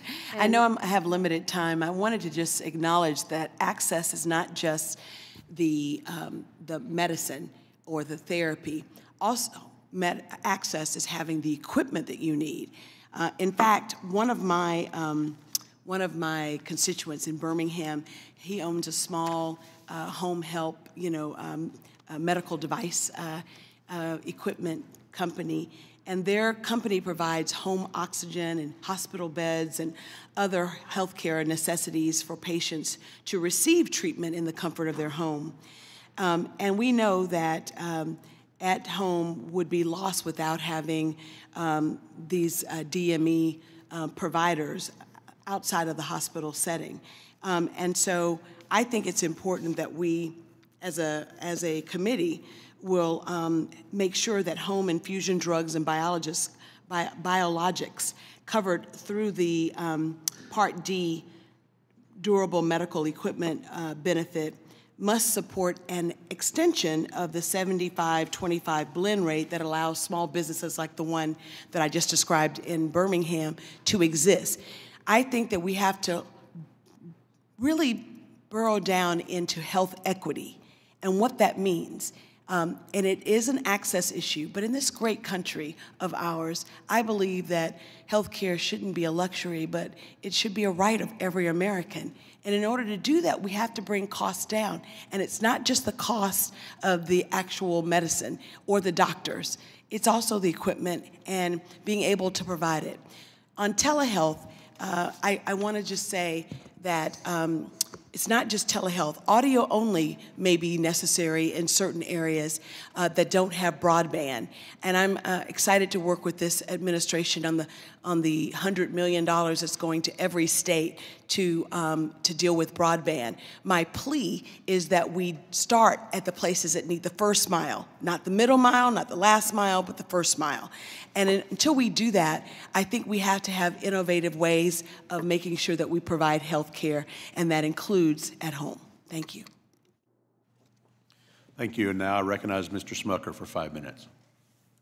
Thank you, Mr. Chairman, for holding this hearing. I want to thank the witnesses as well for traveling to be with us here today. You know, it is exciting to hear some of the things that are happening in the medical field. We're going to see, I think, big changes in the way that care is delivered. Patients will be experiencing better care over the next years and decades, and better care in rural and underserved communities as well. So it's really exciting. We're talking telehealth, remote patient monitoring, home dialysis, home infusion. These all have sort of reached, in some way, the mainstream. They're cost-effective ways to deliver quality care to patients right in the comfort of their home. It reminds me, I served in the state Senate in Pennsylvania prior to serving here, and we were talking a lot at that time about changing the system to allow folks to age in their homes. And what we found was there were a lot of sort of regulations. There were funding reimbursement methods that prevented quick movement and allowing people to age in their homes as they wanted to do it. We found there was better outcomes. It's what elderly folks wanted, and actually it turned out to be less cost as well. So it's like it was win-win-win, but it was very hard to move to that because of regulations that were in place and so on. And so, Ms. Maddox, you mentioned the lack of innovation. I don't know that I'll even have a question here, but you mentioned the lack of innovation in the dialysis space, and I wonder at times whether that is if it's a funding, if it's the regulations that are in place, and I think the answer is probably yes. And so what we ought to be thinking about is how we can sort of unleash that innovation and encourage and incentivize that innovation. And I think we'll get a lot of data. If I do get time for a question, maybe Dr. Starr, I'll ask you. I would be interested in what data that we have available now about the improvement in the quality of care under some of these home health care things. But before I do that, because I may run out of time, I want to talk just briefly about a bill that I've introduced with Mr. Doggett, another member of the committee, called the Medicare Home Health Accessibility Act, which is related to some of the things that we're talking about today. This bill would establish occupational therapy as a qualified Medicare home health benefit. Currently, a Medicare beneficiary can't receive OT services in their home unless there's also nursing, physical therapy, or speech services at the same time.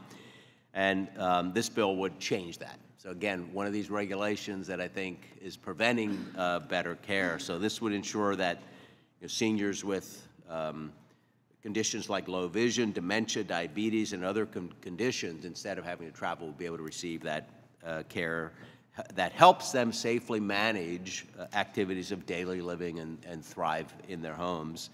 And studies have indicated that OT services like this will create savings for the Medicare system by preventing falls and other accidents that too often lead to emergency room visits and maybe even hospitalizations. So again, with this bill, we want to ensure that the care that patients experience in an acute care setting is also available to them right at home, which is what many of you are doing as well.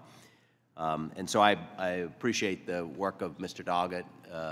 We've co-sponsored this bill together and hope that we can see that pass. But so, Dr. Starr, I don't have a lot of time left, but I do. Can you build a little bit of what I mentioned and describe what we're seeing in terms of patient outcomes across the board? Are they equivalent at this point? Are they? And I know we're early on in some of these things, but are they better? Are the outcomes better when patients receive services like hospital at home or other treatments in their own homes rather than in a facility? Yeah, thanks for that question. So the data is still young, but what is emerging is that it is at least as good, leaning towards better in many of the outcomes. I think many programs have shown a decrease in readmission, 30-day readmission to being treated at home.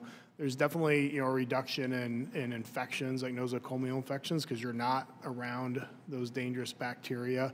I think one of the really encouraging things is we also have seen it's not dangerous to be treated with hospital at home. We're not seeing bad outcomes for patient being treated, and it is a safe model in that sense.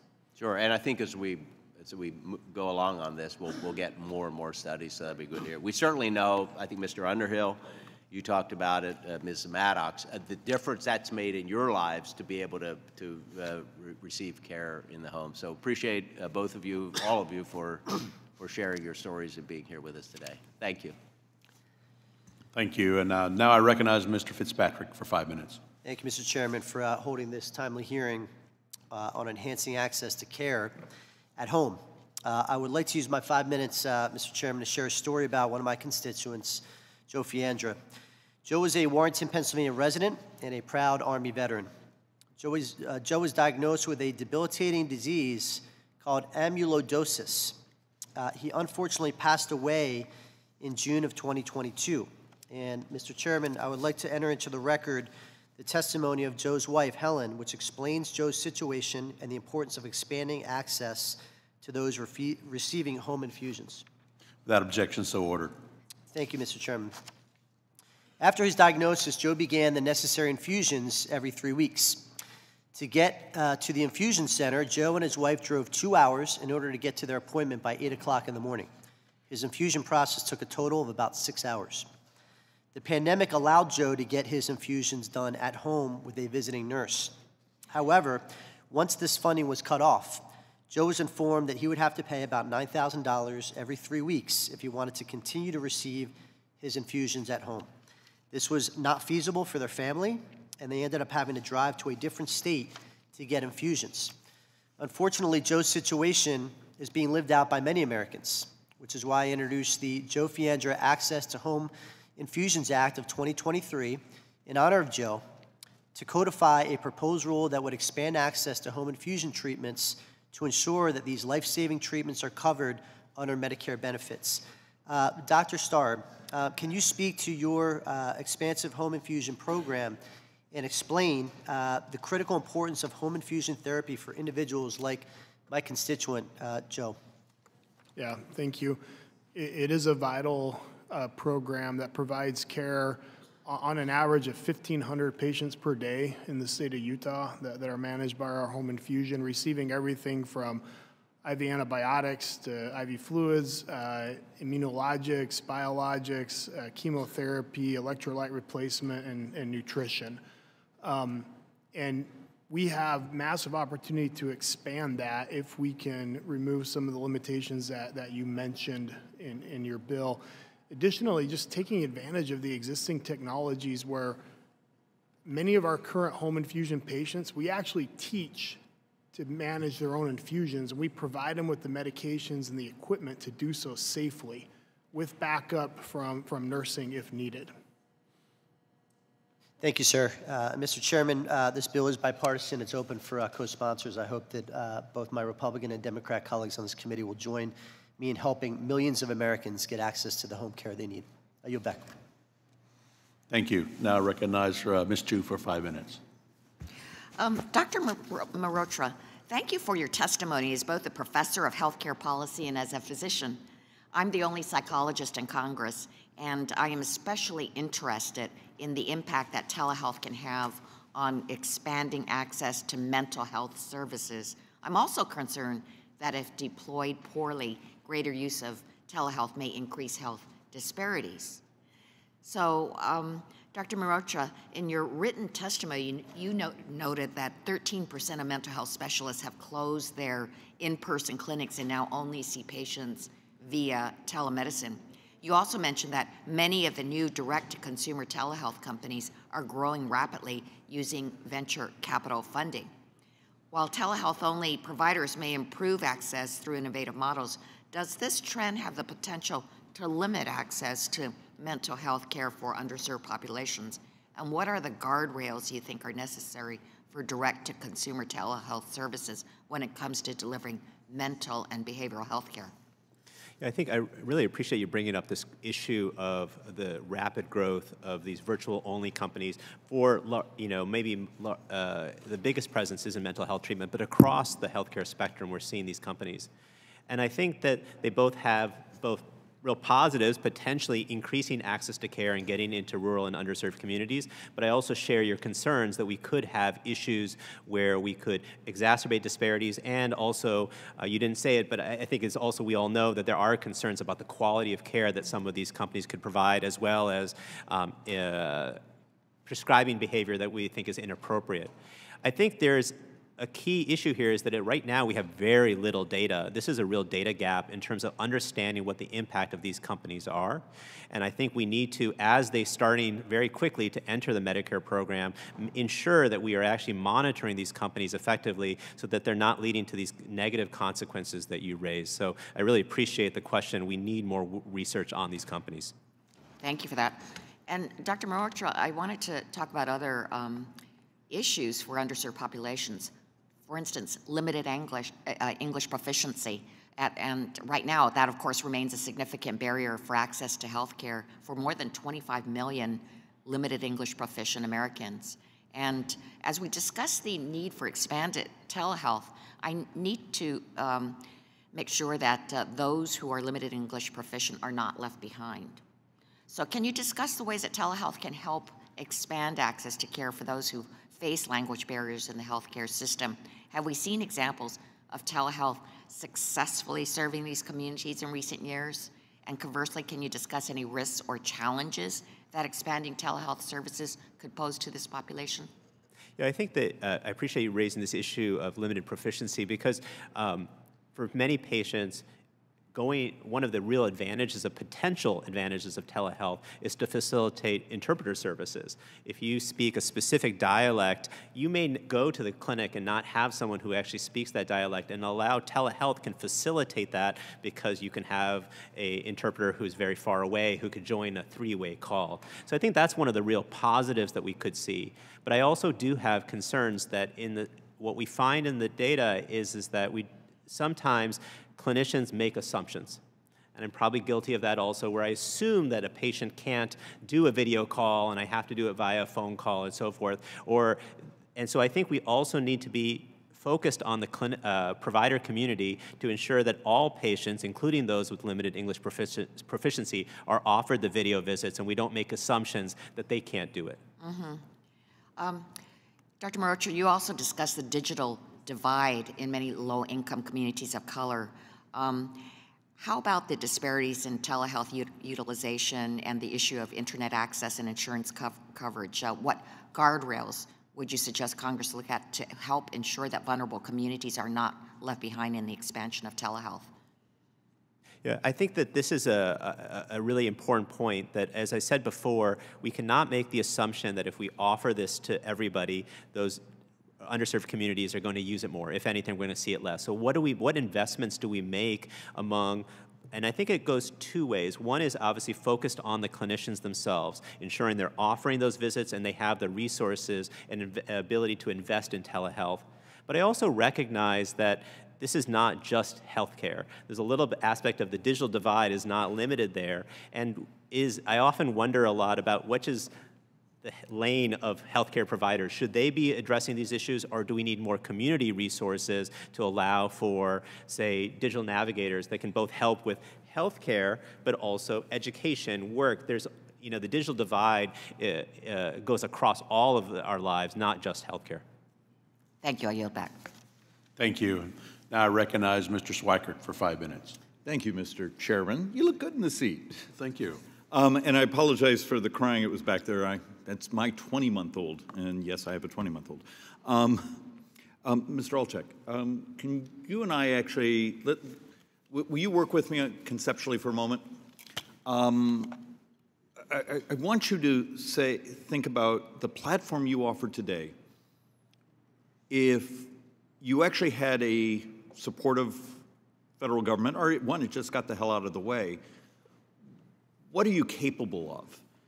And part of this is, I'm a bit of a believer that the solution, I know this is mostly about rural access, but we've seen data that makes it very clear for certain urban populations, for my tribal populations in Arizona, Southwest, that using technology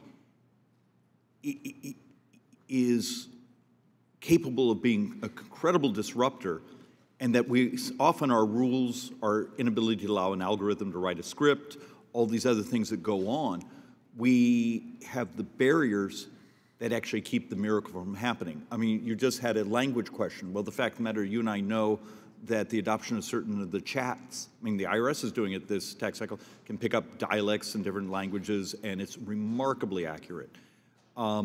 We need to move faster. So I come to you and say, all right, you have this platform. What does it look like 5 years from now if you could run amok and adopt technology? How much healthier, wealthier would our society be? Thank you, Congressman. And I think the important policy consideration is where Medicare goes, so goes the country. And so the decisions you make here are incredibly important. So your argument, so your first comment is on its reimbursement. Well, reimbursement, and I would say what's possible here.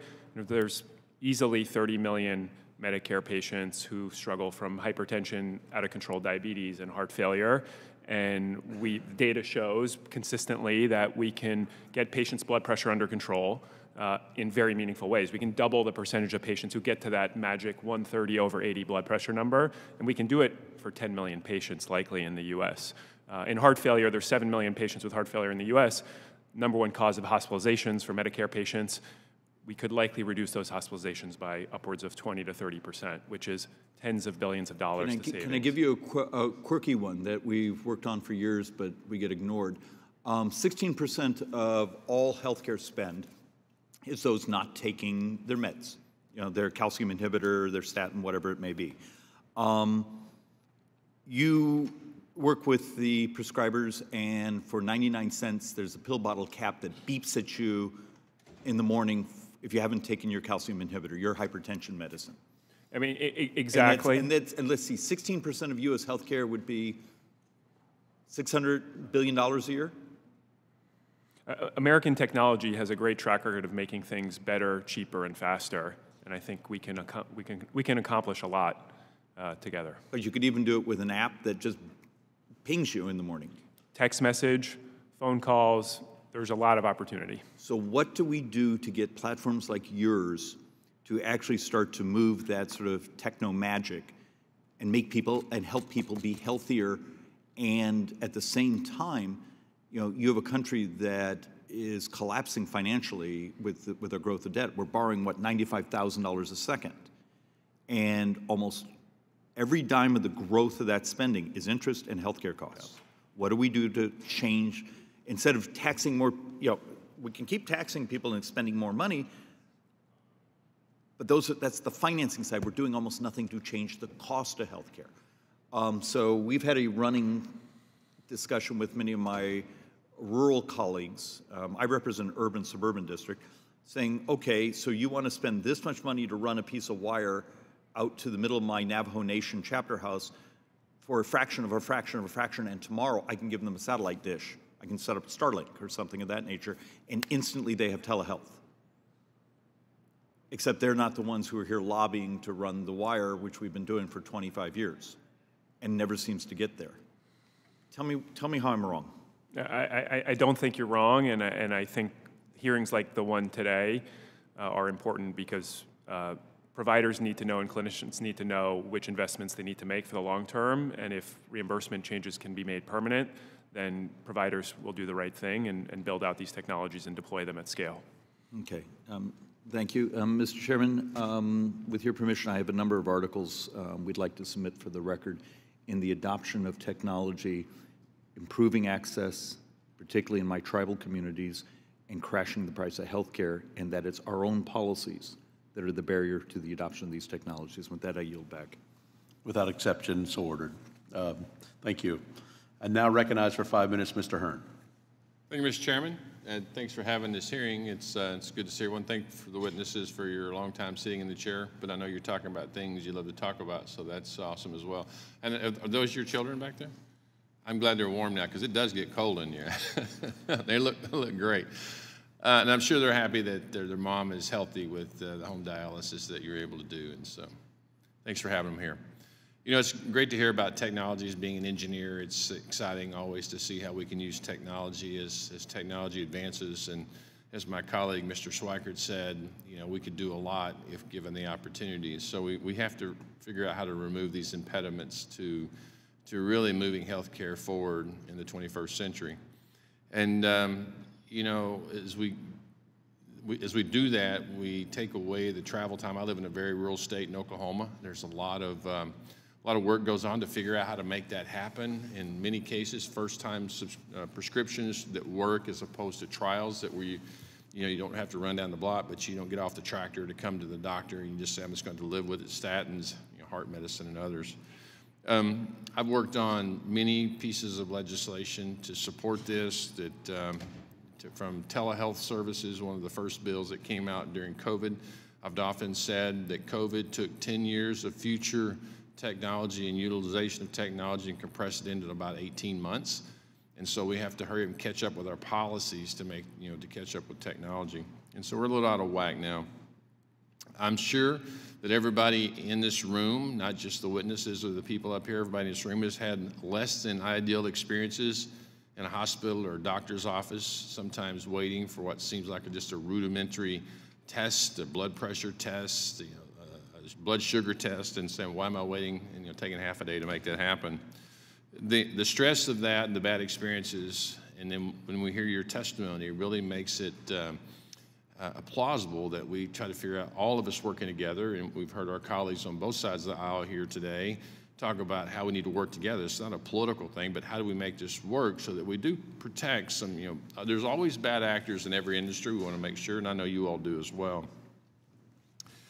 Within my lifetime, it's been amazing to see how new technologies have improved the way patients can get treatment. Last year, I introduced HR 1458, the Access to Prescription Digital Therapeutics Act, to continue my commitment to supporting innovation in healthcare and to make these technology advancements more accessible. The DPTs can be used at home to treat a variety of issues, as with veterans and PTSD. We've seen many showcases here of the different technologies. I hope we can have this committee that can continue to support and expand new technologies that make patients' lives better. Just last week, I heard from a constituent who provides care at the Utica Park Clinic in Tulsa, who started offering remote patient monitoring services last year. Currently, they monitor over 14,000 patients from their homes from all over the state of Oklahoma, and I've heard firsthand how beneficial remote patient monitoring is from clinicians providing these services. This kind of in-home care allows for better communication between patient and provider and improves adherence to regular testing for things like blood pressure and other vitals. Mr. Alchak, can you tell us the vision you see for the future of remote patient monitoring and how scalable you think these types of treatments can be? Thank you, Representative, and we're proud to work with many constituents in your district. I think the most exciting opportunity for remote monitoring in the chronic disease space is to truly be proactive about healthcare.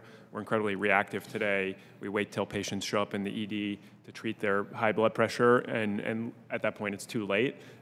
In your district and with your patients, we've seen incredible outcomes. We've seen 43% of patients with type 2 diabetes getting their A1Cs to goal, and the long-term implications for that in the community are massive.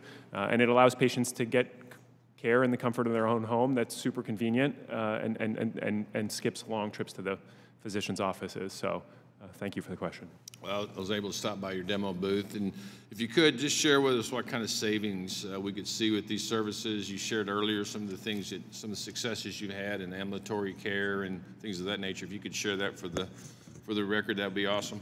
Yeah, our data shows that we're able to reduce the total cost of care, inclusive of the additional costs for remote monitoring, by 23%, primarily driven by lower ED utilization, lower inpatient admissions, lower skilled nursing facility, and lower home health. So effectively, we're keeping patients independent and healthier at home for longer, which is ultimately our goal. Again, thank you. Again, I want to thank all of you for being here today and sitting and giving your testimony, but I know it's something that you really are sincere about seeing changed, and we're here to work with you to make that happen. So thank you all. Mr. Thank Chairman, you. you're back. Now I recognize Ms. Delbany for 5 minutes. Thank you, Mr. Chairman. I want to thank all of our witnesses for being here, and Ms. Maddox, thank you for sharing your story and your time with us today. As you noted in your testimony, hundreds of thousands of patients across the country are spending 3 to 5 hours per week, 3 days a week,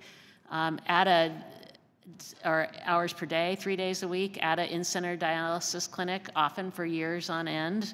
And that does not include time getting to and from the clinic, getting your kids to school or to childcare, trying to keep a job and earn a paycheck, and juggling all the other responsibilities of being a parent. But if more patients were able to do their dialysis treatments at home, like you, some of these stresses could be relieved. Countless studies show that the quality of life for patients dramatically improves when given the option to receive treatments at home. And home dialysis rates in the U.S. have increased roughly 7 to 15% since 2011, but we're still far behind other developed countries that have achieved much higher rates. And so, Ms. Maddox, I want to start off, how did you learn that home dialysis was even an option? Thank you for your question. It was something that was mentioned to me in passing when I was in clinic. A nurse or a doctor would just come by and say, "Why aren't you doing this at home?" But they weren't giving me much information about what was necessary for that or what it entailed, and I didn't know much about it. My husband was also in dialysis for a short time, and he did dialysis at home through peritoneal dialysis, so I knew what that entailed. But it wasn't until the doctor that I have currently explained to me the benefits of doing the more frequent, shorter dialysis sessions. And then after a series of bad experiences that I had at my clinic, at that point I thought I needed to look into it a little bit more. What was the process like shifting from in-clinic to at-home dialysis? Sure. So the first clinic that I was at, trying to get an appointment with with the home training nurse was very difficult. They were unresponsive, and they gave me some papers and pamphlets, but they didn't really help me with that process. My doctor eventually directed me to a different nurse at a different clinic, and from there he took care of everything. He helped with the training. He even came to my house and set up my equipment and got me going. So with the person that I had, it became much easier, but also recognizing he's the only person that works at the home training facility that he's at. And so I know that with the logistics, administrative work, and with the healthcare part of it, it can be a lot for one person. And how long did it take then, you think, from when you first decided you were going to do it to when you finally were set up and home? Once I connected with the training nurse that did actually train me and that I work with now, it was a couple of days. We arranged for me to come into the office, into his clinic, not the next day, but the day after, and I was able to start my training immediately. And you feel comfortable now doing it at home? Absolutely. That's great. We need to make sure that people have the resources and the information they need, and so that they can do that quickly too. Thank you. Just a slightly different question. Dr. Mehrotra, in your testimony, you argue that policymakers should focus on expanding telehealth when it would most significantly improve health outcomes or barriers to access. And providers that participate in alternative payment models, or APMs, have the financial incentive to target telehealth use to when it's the most impactful, which seems to align well with your proposed approach. And so I wondered, how can telehealth policy support CMS's goal of having 100% of traditional Medicare beneficiaries in accountable care relationships by 2030? Yeah, I think you raise an important issue, which is that if we want, in such an arrangement, the clinician has the responsibility both for the quality and spending of the patients. And I think that providing clinicians in such arrangements as much flexibility as they want in terms of how to deploy, so removing any regulatory barriers, payment barriers for those specific clinicians could be both give them the flexibility to provide care as they see fit for their patients, but also potentially create an incentive for those clinicians to join such alternative contracts, because that could be another way of reaching CMS's goal. Thank you. I'm out of time. I yield back, Mr. Chairman. Mr. Kustoff. Thank you, Mr. Chairman, for calling today's hearing, and thank you to the witnesses for appearing. If I could, to Ms. Maddox and Mr. Underhill, appreciate your testimony. First of all, your testimony about how at-home care has benefited you. Ms. Maddox, your story was really touching and very moving, and everything that you've related during the questioning that you've had, so I appreciate both of you very much. Dr. Starr, if I could with you, maybe a little bit different question. Can you talk about how you treat the at-home patients now, and maybe from a diagnostic or treatment standpoint, but diagnostic, what you think will be improved on 2 years, 3 years, 5 years out, maybe that would be better in the future, or more capable, or things that you're looking forward to, if that makes any sense? Yeah, for sure. Really fun question, actually, for me.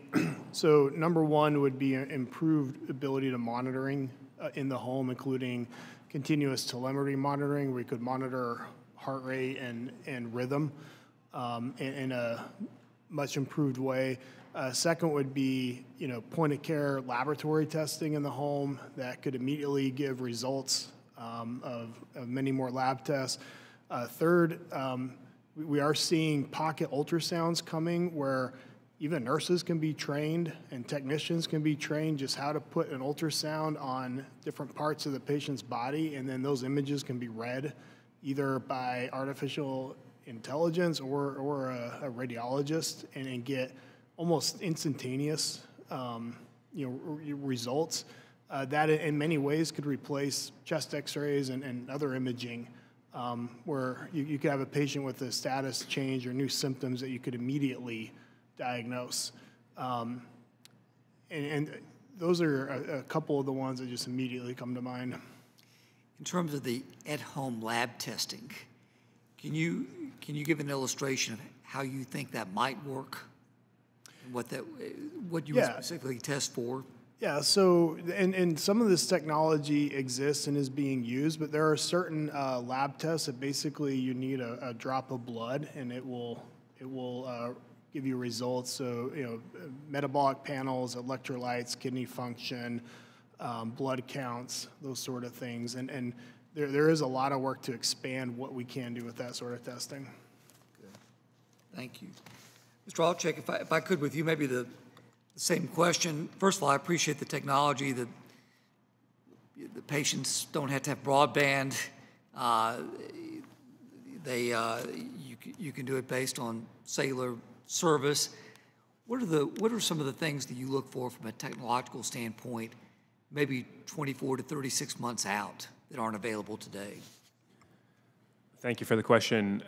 We're getting the ability to monitor more vitals more frequently, which gives us better data on how to manage patients. And then the second big piece is we're able to do it in a way that's more passive for patients. And so I think over the next few years, you're going to get the opportunity to hopefully get blood pressure from potentially a simple device as a watch or blood glucose from a watch and not have to prick yourself. So I think there's a lot of opportunities, maybe not in the next 24 months, but definitely in the next 5 years. And the question is, how are we going to use those to deliver better care? In terms of, Dr. Starr, in terms of the monitoring from a physician standpoint, do you see, of course, we're now 4 years into the pandemic, 4 years yesterday, do you see pushback from any physicians as it relates to care at home or telehealth? No, not pushback. I think it is a new way of doing things, and that makes it challenging. Like, it feels weird to people to do some of this care in such a different location, and normalizing it is still part of the process we're undergoing. And it's one reason volumes still aren't as high as they will be. Mrs. Maddox, if I can with you, and I think you've said this, but I'll just ask you in a different way. So you talked about having to go originally to the dialysis clinic 3 days a week, what you would miss in terms of your children. Now that you're able to do dialysis at home in the manner that you've done it, do you see any difference in the, pardon me for saying this, the level of care or treatment that you receive at home versus what you would see in the clinic? I would have to say yes. At the clinic that I was at before, immediately before I started home dialysis, I was finding that there was a tremendous amount of non-patient care-related pressure that the staff was under there. For example, they were required to get the patients connected in a certain time frame because they were required to have a certain number of patients dialyzed in a specific period of time. So when they would come over, they would have to rush through, putting the needles in and taking everything. And, I would try to make small talk, and they couldn't do that because they were trying to just get through their required time frame that they had to finish by. My doctor and my dialysis nurse, I would say, we're almost like friends at this point. And we touched on it earlier, but the holistic care that's required for knowing the entire patient and not just knowing, the immediate care needs, but knowing everything about their life that feeds into their care. I think it's something that's valuable and has been part of my experience in home hemodialysis. Thank you to the witnesses. Thank you, Mr. Chairman. I yield back. Ms. Tinney.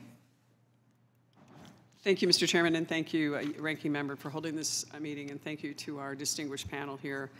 This is something that I think has been so necessary in my district in upstate New York, which spans hundreds of miles across all kinds of rural communities, and it'll be even larger next year. And I have seen so many people in my community who do not have adequate access to care. It's a huge problem. We had this issue with where we finally got telehealth, at least, or telemedicine to the Veterans Administration through our VA clinics to get them some, especially because of the pandemic, but it was really great to have that. Many of these people, as I know some of my colleagues have cited, have a hard time getting to these facilities. It could be a many-hour drive. In my area, we have lake effect snow. Almost the entire district is in the lake effect stripe of New York State. And it's just been a tremendous burden on them. And one of the interesting things that stumbled upon me the other day, and we've been pushing telehealth, and obviously I was very interesting that Dr. Alchek, you said that you know, where Medicare goes, so goes the telehealth, I think was what you said.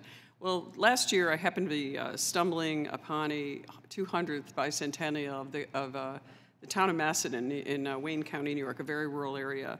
And I walked into the library just to get set for the big bicentennial celebration, and they had in there a digital privacy booth where patients could go and call up their doctor in a secured setting and look at their doctors. And I thought this was pretty incredible. So I wasn't sure exactly what it was, but it was actually a test put out by the University of Rochester Wilmot Cancer Institute and the Community Cancer Action Council and a group of about 29 stakeholders in upstate New York to try to see if this is something we could do to bring telemedicine to rural communities.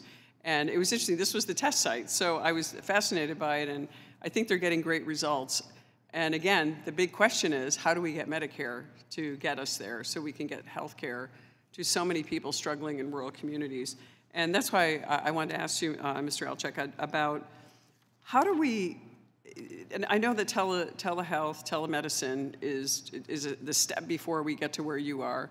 How do we make that, can telehealth, telemedicine be valuable in predetermining in some ways what happens when you get to the stage where your vision is with Cadence to get people to full health care? And how do we get there? Obviously, Medicare is going to be a big part of it, but I'd just be curious about your vision is, since you're obviously a visionary leader here. No, thank you for the question, Representative. And my wife, who's a physician, will be upset if I don't say I'm not a doctor. Yeah, she reminds me that every day. I see doctor up there. I figured I'd just say. Yeah, no.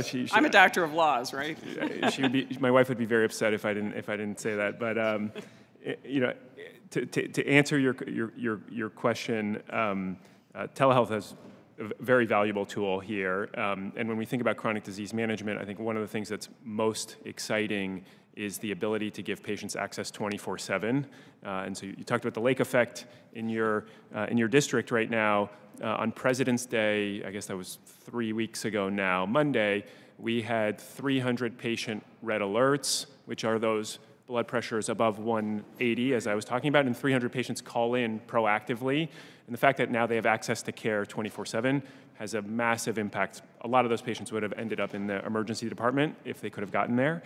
And so the opportunity here to create a better experience for patients is very meaningful. Well, thank you. And I want to just jump on one thing that just came to mind while listening to you with these lake effect problems. One really urgent problem we have is the closure of a lot of hospitals and really most of our rural hospitals operating in the red. One of the issues that has come up is the safe patient staffing rule that we have in New York State, and also a requirement that an RN be visible. We've had numerous people come in and constituents say that we can't even find an RN for an entire county.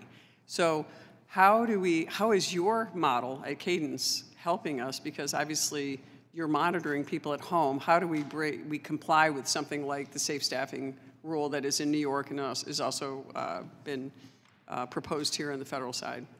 I think one of the interesting opportunities with this type of chronic disease management is you can help clinicians manage more patients safely and effectively. And we have such a large provider shortage in the U.S. that we need to use technology to help providers be more effective managing more patients safely. And there's a very large opportunity to do that. Great. Well, thank you so much. I appreciate the witnesses. Wonderful. I'm sorry I didn't get to everybody, but tremendous to hear you all. Thank you. I yield back. Mr. Kildee. Thank you, Mr. Chairman, for holding this really important hearing. I want to thank the witnesses, all of you, but in particular, Ms. Maddox and Mr. Underhill, for giving us the human side of this story. I really do appreciate it. I once worked in Newburgh, and I'm a PBS fan, so Mr. Underhill, I don't know if it's been raised because I've been coming and going, but I'm a fan of your work on television, so thank you for that. Last Congress, and you'll hear this theme, there's been a lot of bipartisan work in this space. Last Congress, I joined Dr. Wenstrup introducing the Rural Behavioral Health Access Act, which would have extended the pandemic-era policies that allowed Medicare to pay critical access hospitals for mental health services delivered by a telehealth, even when the patient they're caring for is not located at the hospital.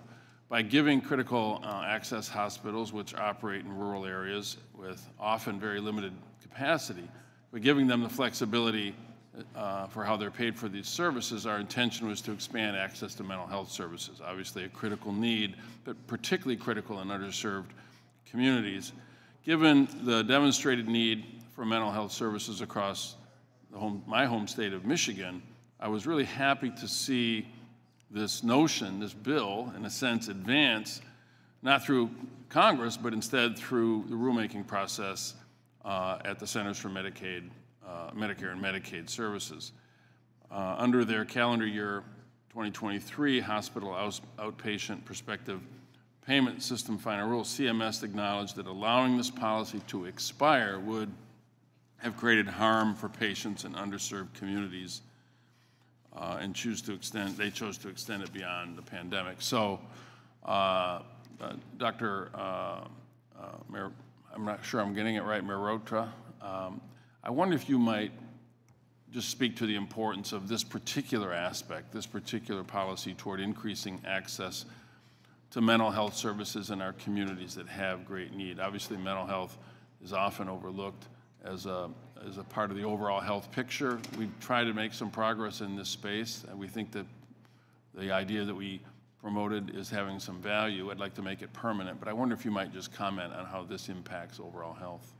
No, I think that obviously the mental health needs in the communities, in particular in rural communities, is really enormous problem. And often what we find is, one of the things I think is really important to emphasize is that these kinds of technologies bring up a new model in the sense there's often a lot of upfront investment that you need to fixed costs to set up that technology.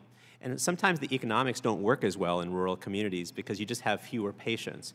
And I might give, not related to mental health, but another example which is, came up earlier, which is stroke care. We find that acute telestroke in rural hospitals that's where it's most effective, but we see it's the least likely to be used. And what do we hear from chief financial officers in rural communities is that the economics aren't working because of this issue of fixed costs being so substantial. So we need to think a little bit about how we make those investments in rural communities, because we might need to pay more or give them that resources to be able to implement these really necessary technologies. Well, I'm glad you raised that, because my other question really has to do with what we learned during the pandemic, the flexibilities that we provided, how that impacted underserved communities, and what other, I mean, obviously the telehealth access to mental health care was one, but are there other sort of innovations that occurred, and I'd offer this to any of the panelists, that during the pandemic that we learned enough about that we ought to make sure we extend them, and absent some action, we may not be able to do so. Any thoughts on that subject?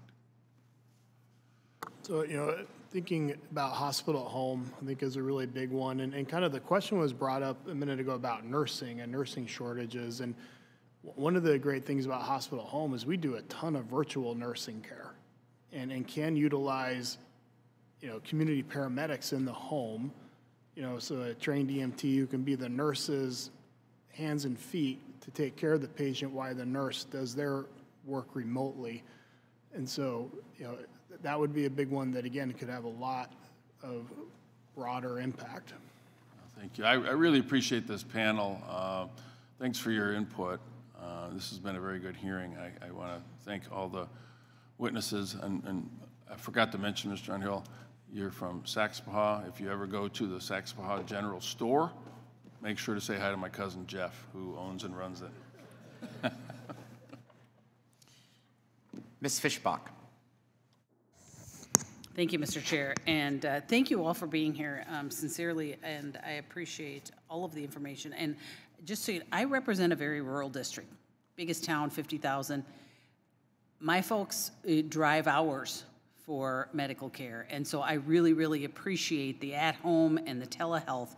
And I'm just wondering, and as we talk a little bit about, Mr. Kilday was asking a little bit about, you mentioned community paramedics, and Ms. Tenney was talking about the staffing shortages. And Mr. Underhill, you talked about that they're coming to visit, and I believe Ms. Maddox, you mentioned that they're coming to visit also. So I'm just kind of wondering, practically, how is that, are you able to reach those very remote areas?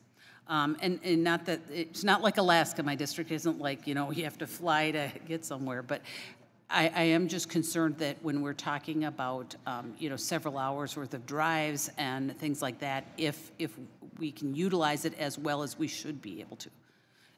Dr. Starr, if you want to start, any of them. Yeah, that's a huge challenge. And what we're looking at doing is again, utilizing every resource we can find.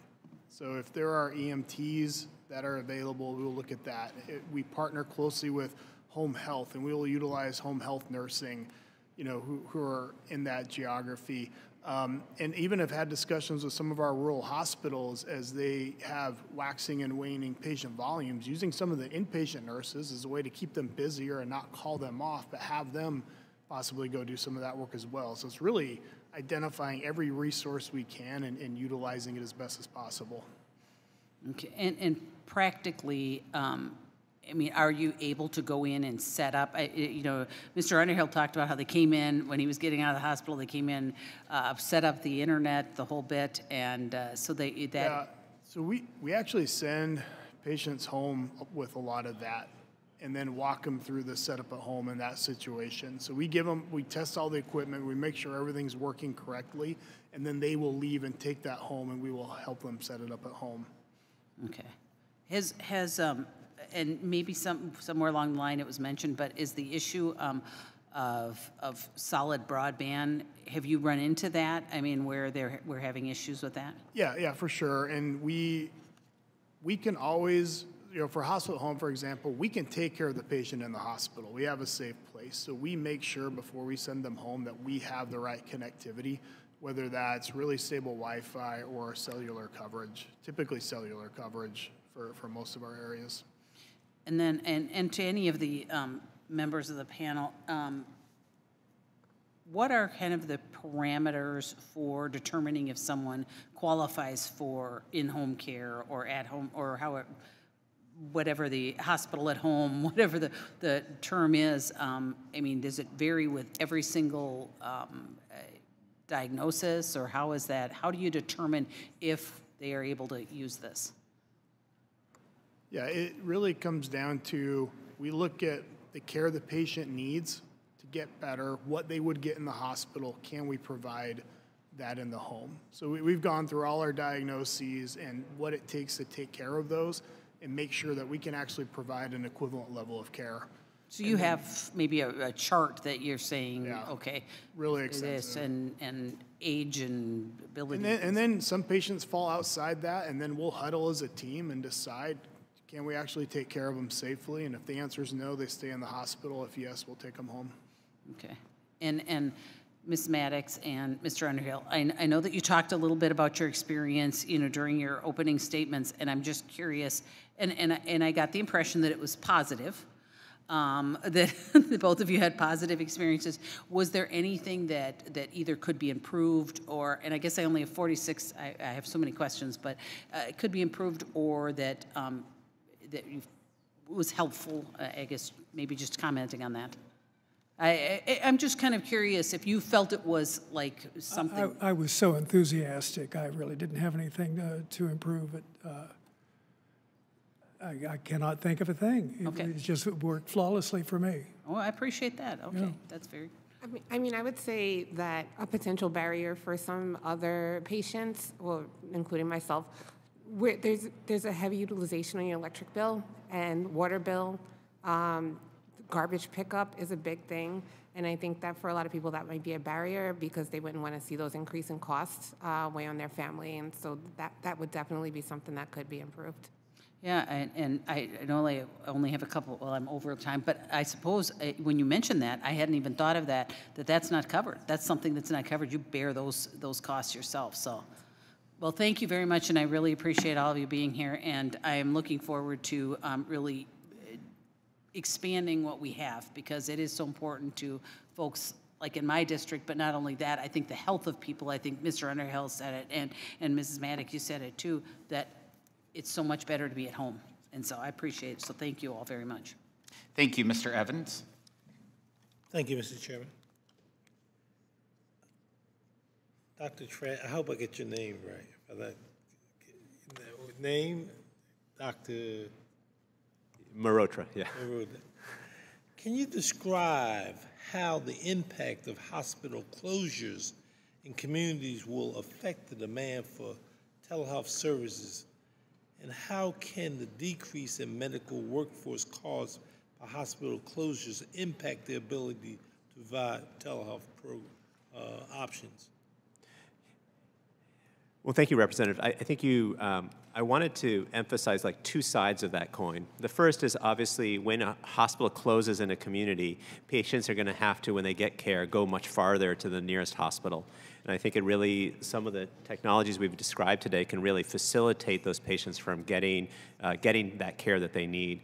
The other side that I wanted to emphasize that your question raises, which is that can telehealth keep rural hospitals from closing?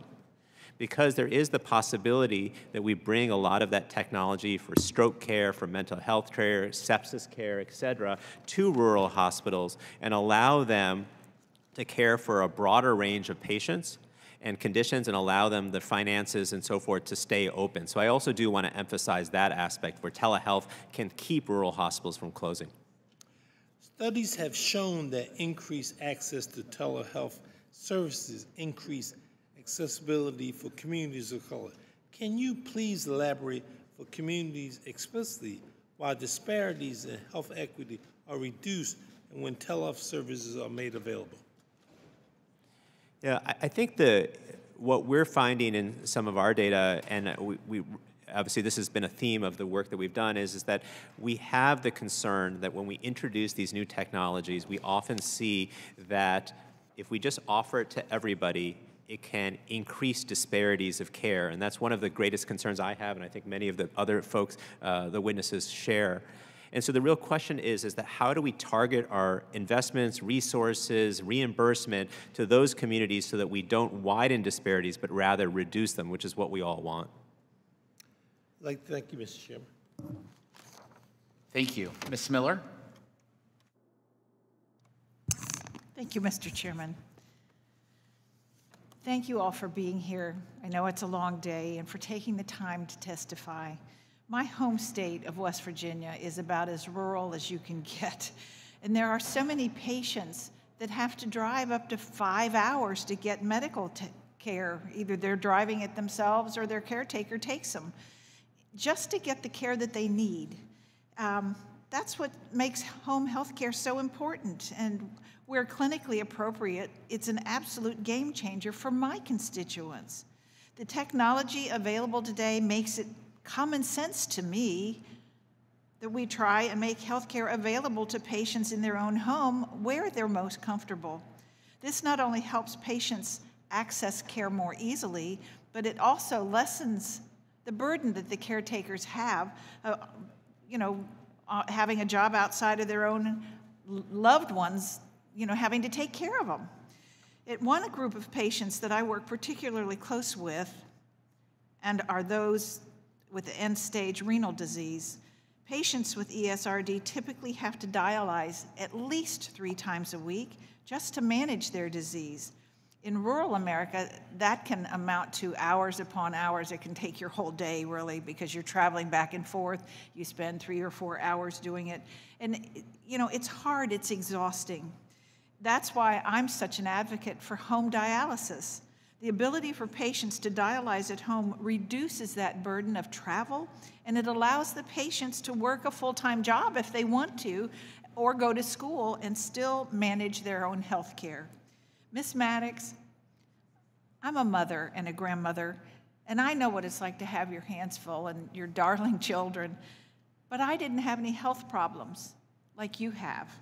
And the complications, and hearing your testimony and how you juggled being a mother and having a full-time job and having to commute 3 times a week just to receive your dialysis is extraordinary to me, because I know what it was like not having a problem. And I'm sorry that that was your reality. I applaud your strength and the grace that you have shown and how you've been taking care of your own health as well as your family simultaneous. And I see them there back there shaking their heads. As a patient who dialyzed in center and now at home, can you compare the experiences Tell us what was most difficult about making the transition to dialyzing at home.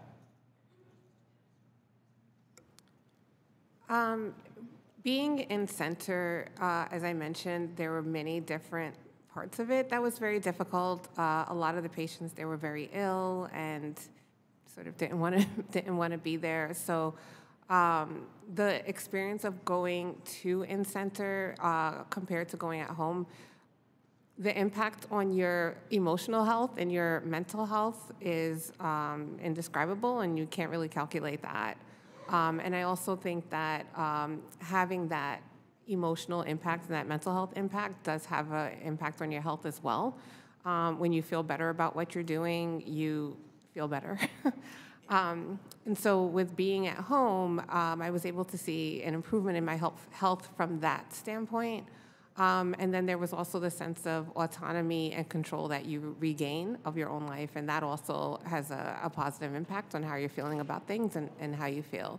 So that transition has multiple aspects of it that were an improvement on my life. And even your disposition, because you're not feeling guilty, and you're more at ease of being in control of something that you weren't in control of, especially with the little ones, that you don't have to take that deep breath before you answer because you're cool and you're calm. I'm working on a bill with Congressman Blumenauer that aims to increase access to home dialysis by providing trained professional staff assistant to patients in their home. And the bill will ensure that all patients are given the education and the support that they need to utilize home dialysis if they so choose.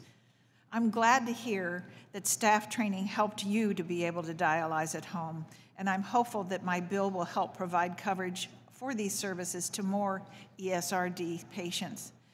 Ms. Maddox, share what your experience was like navigating Medicare coverage for your training and dialysis at home. It was definitely a huge learning experience for me, and a lot that I had to learn on the fly and through trial and error. I learned that Medicare is required for people who are in dialysis for a period of time. So even though I maintained my healthcare coverage and my main my main insurance coverage through my employer, I was still required to have Medicare. And then I learned that I had to, pay a premium for that coverage, even though it wasn't my choice. I also learned that I had to maintain that coverage in order to stay active on a transplant waiting list. These are all things that I had to figure out as I went. There is a financial coordinator that's available, but she wasn't she wasn't able to help me with filing paperwork, visiting the SSA office, waiting in line, being online on the telephone to just get all of that sorted out. So it's a difficult experience, but I understand why I had to do it. And it had to have been scary, had to have been. And then for you to finally reach that, again, that deep breath of, okay, I'm just going to follow through and get this done. I just thank you for your answers and for sharing your story and your family, and I hope to introduce the Improving Access to Home Dialysis Act very soon to help patients access this at home. And Chairman, I yield back. Thank you. Mr. Panetta. Thank you, Mr. Chairman. Thank you, Mr. Feenstra, for letting me go real quick. But thank you, Mr. Chairman, for having this hearing, and thanks to all the witnesses.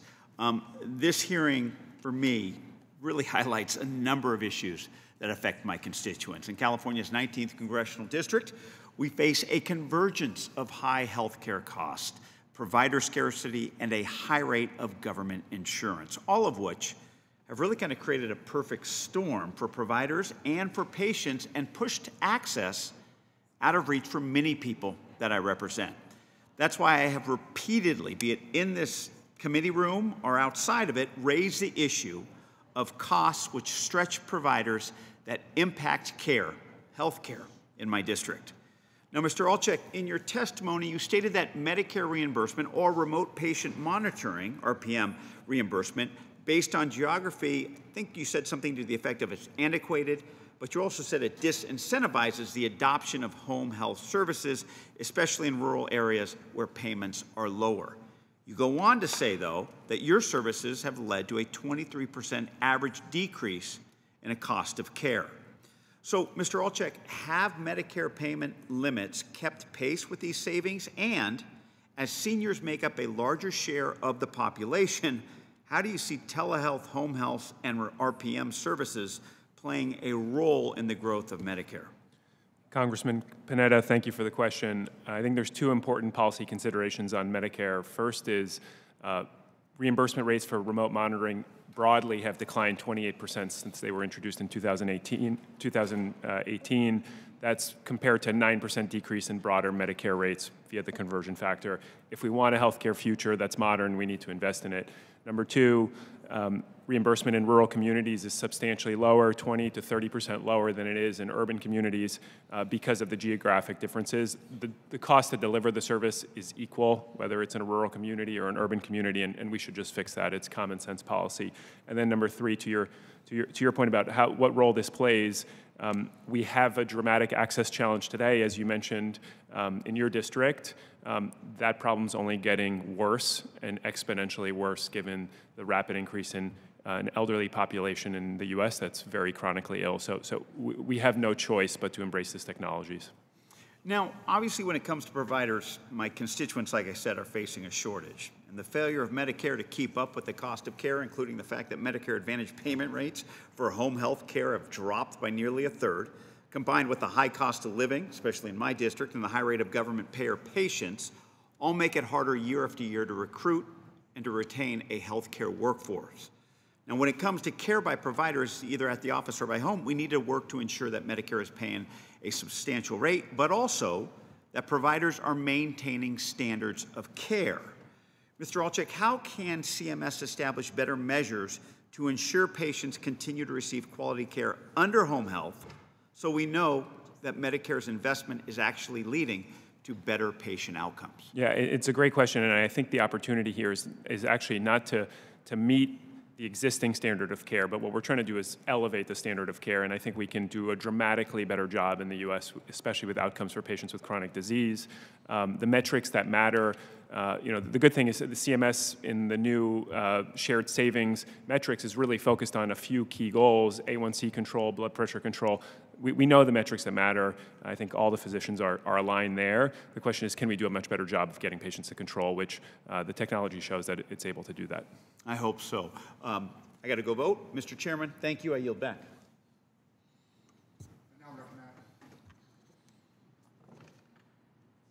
I now recognize Representative Bethendine.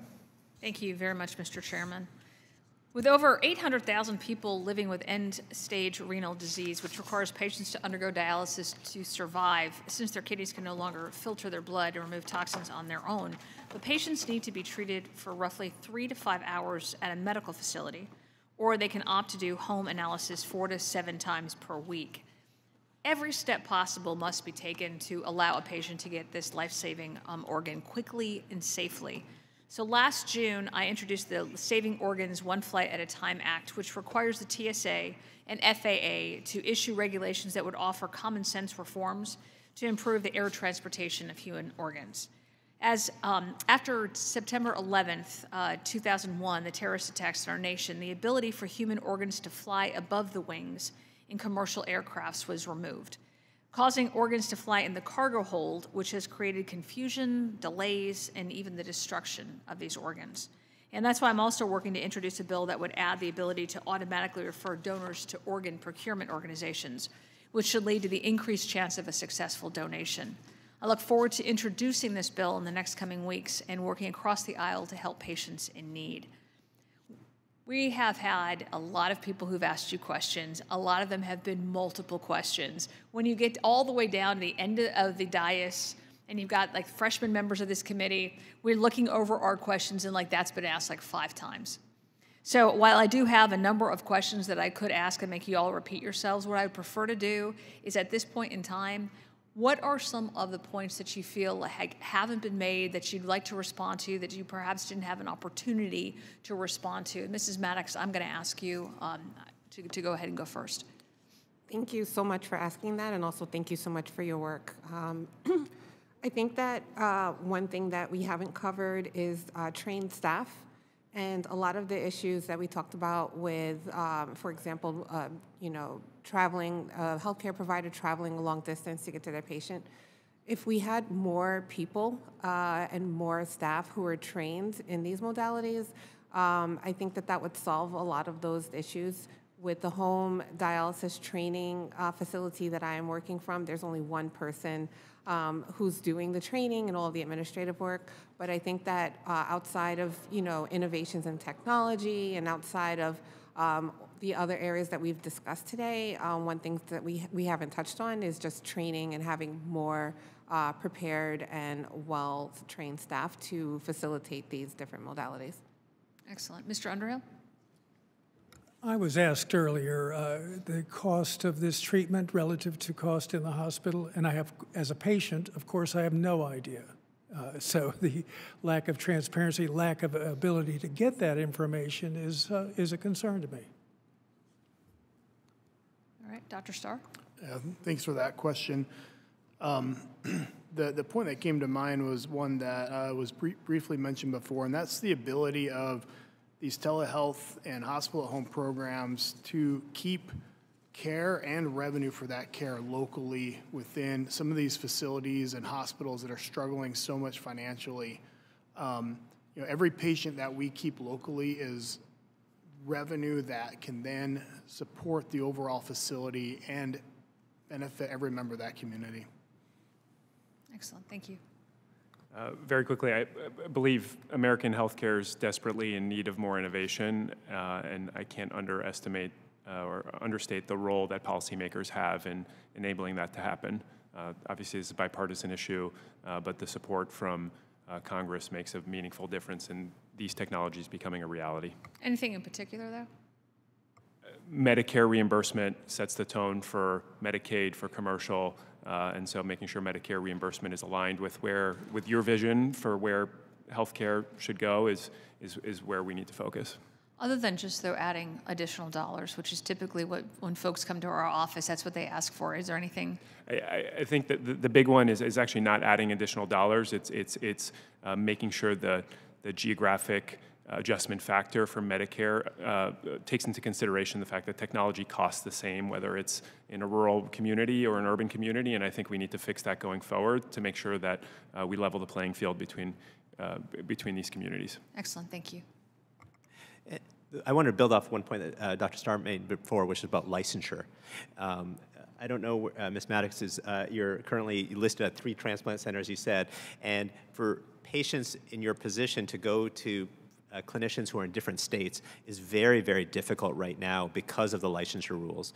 And so this is a major barrier to care for patients who want to get the care, the specialty care that they need, because the clinician in the other state can't care for them in their home state. So any reforms in that area would be critical. Thank you very much. I yield back. Thank you. Now I recognize myself. I want to thank the panel for all that you've said and what you're working on. I want to thank Ms. Maddox for your comments. Truly inspiring, especially when you have children. I have children too, and the challenges, just being a mom and then also dealing with your health. And same thing with Mr. Underhill. Thanks for your comments and your thoughts and what we can do better. And that's what I want to address. So I'm from rural Iowa. I have 36 counties. And this is probably the #1 issue right now is rural access to care. And I see this on an ongoing basis, from EMS to maternal health care to just finding a doctor, a clinic to take care of patients. And so this is really outside of the box thinking. I think of Dr. Starr, Mr. Alchuk, what you're talking about is normalizing this type of care when it comes to telehealth, when it comes to hospital at home, when it comes to dialysis at home.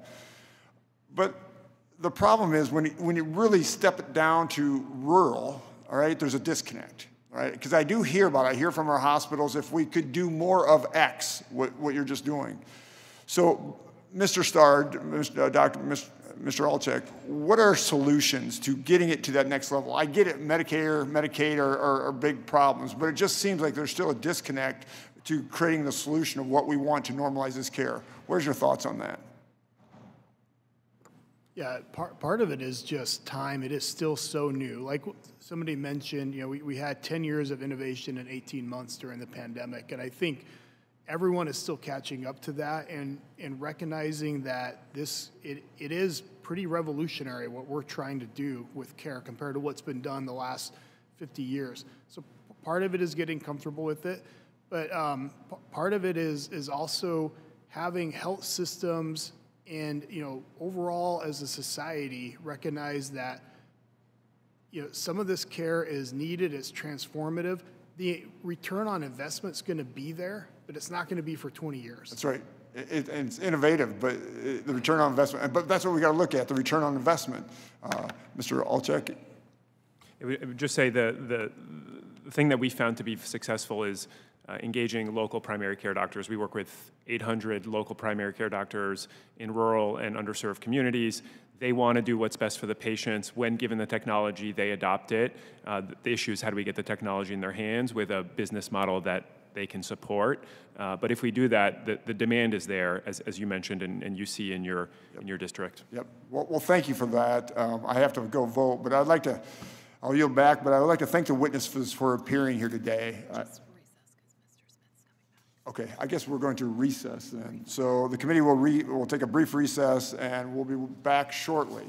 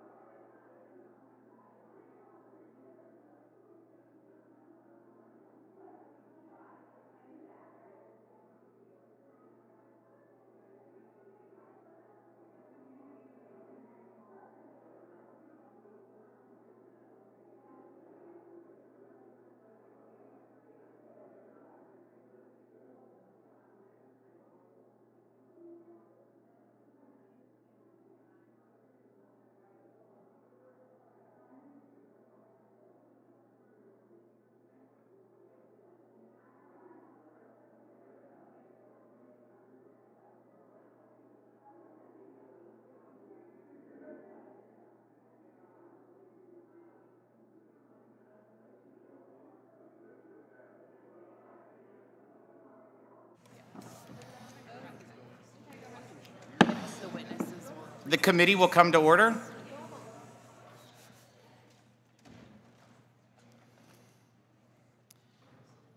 Thank you all. We had to do something called voting on the House floor, and we worked that through. We'll go to Dr. Murphy. Thank you guys for your patience today. This is our world and it's insane. Why did I leave medicine, right? Why did I leave medicine to join this insanity? Well, it's because our country and medicine is a mess. So anyway, thank you all for coming. I had a specific question I wanted to ask. First, what happened to our lady on the left? Did she leave? I'll ask her when she comes back. I want to ask, I guess, Dr. Motrotra. There we go. Thank you. Sorry. I was reading your testimony in here, and I actually had asked Dr. Ferguson if I was not here to do this. I wanted to follow up on some of the studies and some of the statements that you made in your testimony. I ran a surgical practice for many years until I literally had to resign just to join Congress. I was the one who was there at Saturday night at 2 o'clock counting the paper clips to make sure that we saved as much money to make payroll.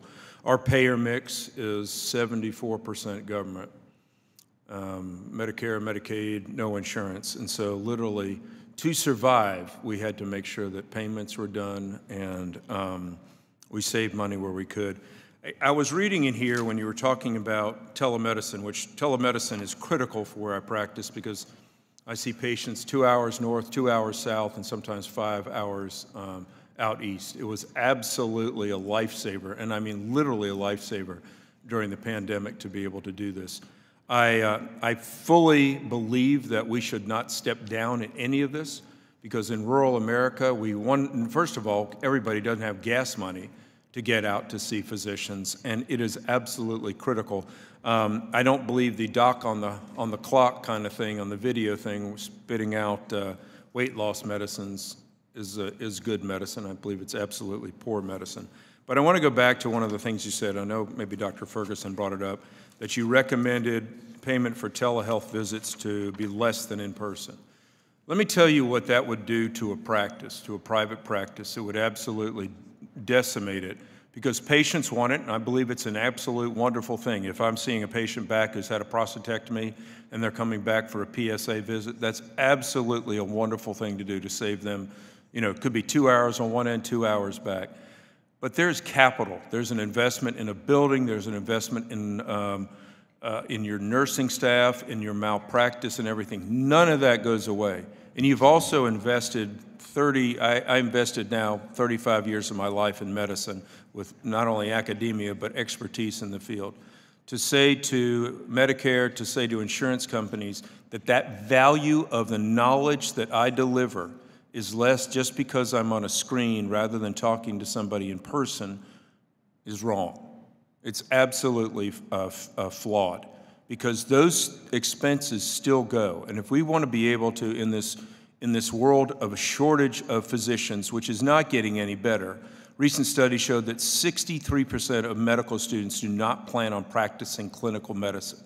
Our medical schools are doing an absolute failing job in delivering people into a workforce that is now terribly short. But then to push people into further debt so that they close their private practices and either retire or go into hospital employment, which I know for a fact is less quality medicine, is absolutely wrong. So I just have to say that. I don't care what studies show, because these studies were done outside of any real-world medicine, that this is factually inaccurate. Okay, I have to say that. I speak from a real world.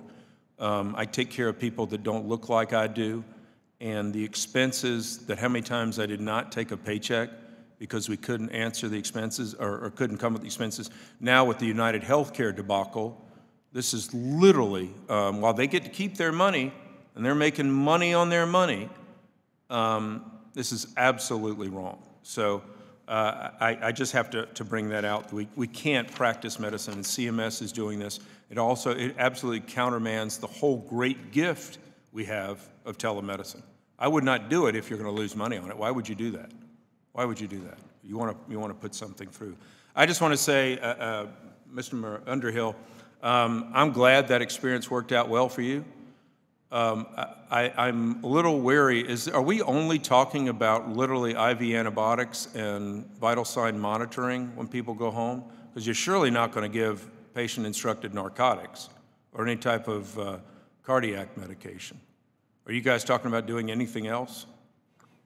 Yeah, so we can do a pretty broad range of therapies safely. Narcotics are a huge issue, and we don't do any IV narcotics. We do some limited oral, but IV diuresis, a variety of infectious treatments, IV fluids, symptom control, nausea and so forth, we can all do. Yeah, I think of people coming in with a catheter who are in retention and having post-obstructive diuresis. If they can literally just drink, they're in a good spot to be at home. I'm a big fan of this. It just has to be, we have to know the conditions into which we're delivering our patients and have to understand that remuneration models are going to be critical. This cannot cost the system more than what it's costing now, because we're on a pathway to a desert with our money right now. So I thank you all for doing this. It's way too late and it's past its time, but now with the technology that we have, it's going to be a lifesaver, and it's going to hopefully cost a lot of people money. So thank you, Mr. Chairman. I'll yield back. Thank you. Mr. Moore? Thank you, Mr. Chairman. Thanks for holding this important hearing today to hear from patients, providers, and stakeholders on innovative ways to bring care to patients at their home. This is particularly important as Congress considers the expiring Medicare telehealth flexibilities and the hospital at home waiver this year. I'm excited to welcome Dr. Nathan Starr from Intermountain Health today to speak to their work in expanding patients' access to care in particularly rural and underserved areas. Intermountain is a Utah-based healthcare system, and yet another illustration of how Utah leads the nation in finding innovative and outcomes-based solutions to our various communities' challenges. My team and I have heard from several folks back home, ranging from the Rural Health Association of Utah to primary and specialty care providers, about how telehealth flexibilities and the hospital at home waiver are enhancing their ability to provide care to patients from St. George to Logan and everywhere in between. And this is an important discussion today because, as miserable as the pandemic was and confusing as it was for people, like, you look in the business community and folks were able to find certain avenues and lanes to play in that they could be more flexible. And we got through it. And I think we need to make sure that healthcare is doing the same. We came up with opportunities. Dr. Starr, you and I have spoken. I got 4 young kids.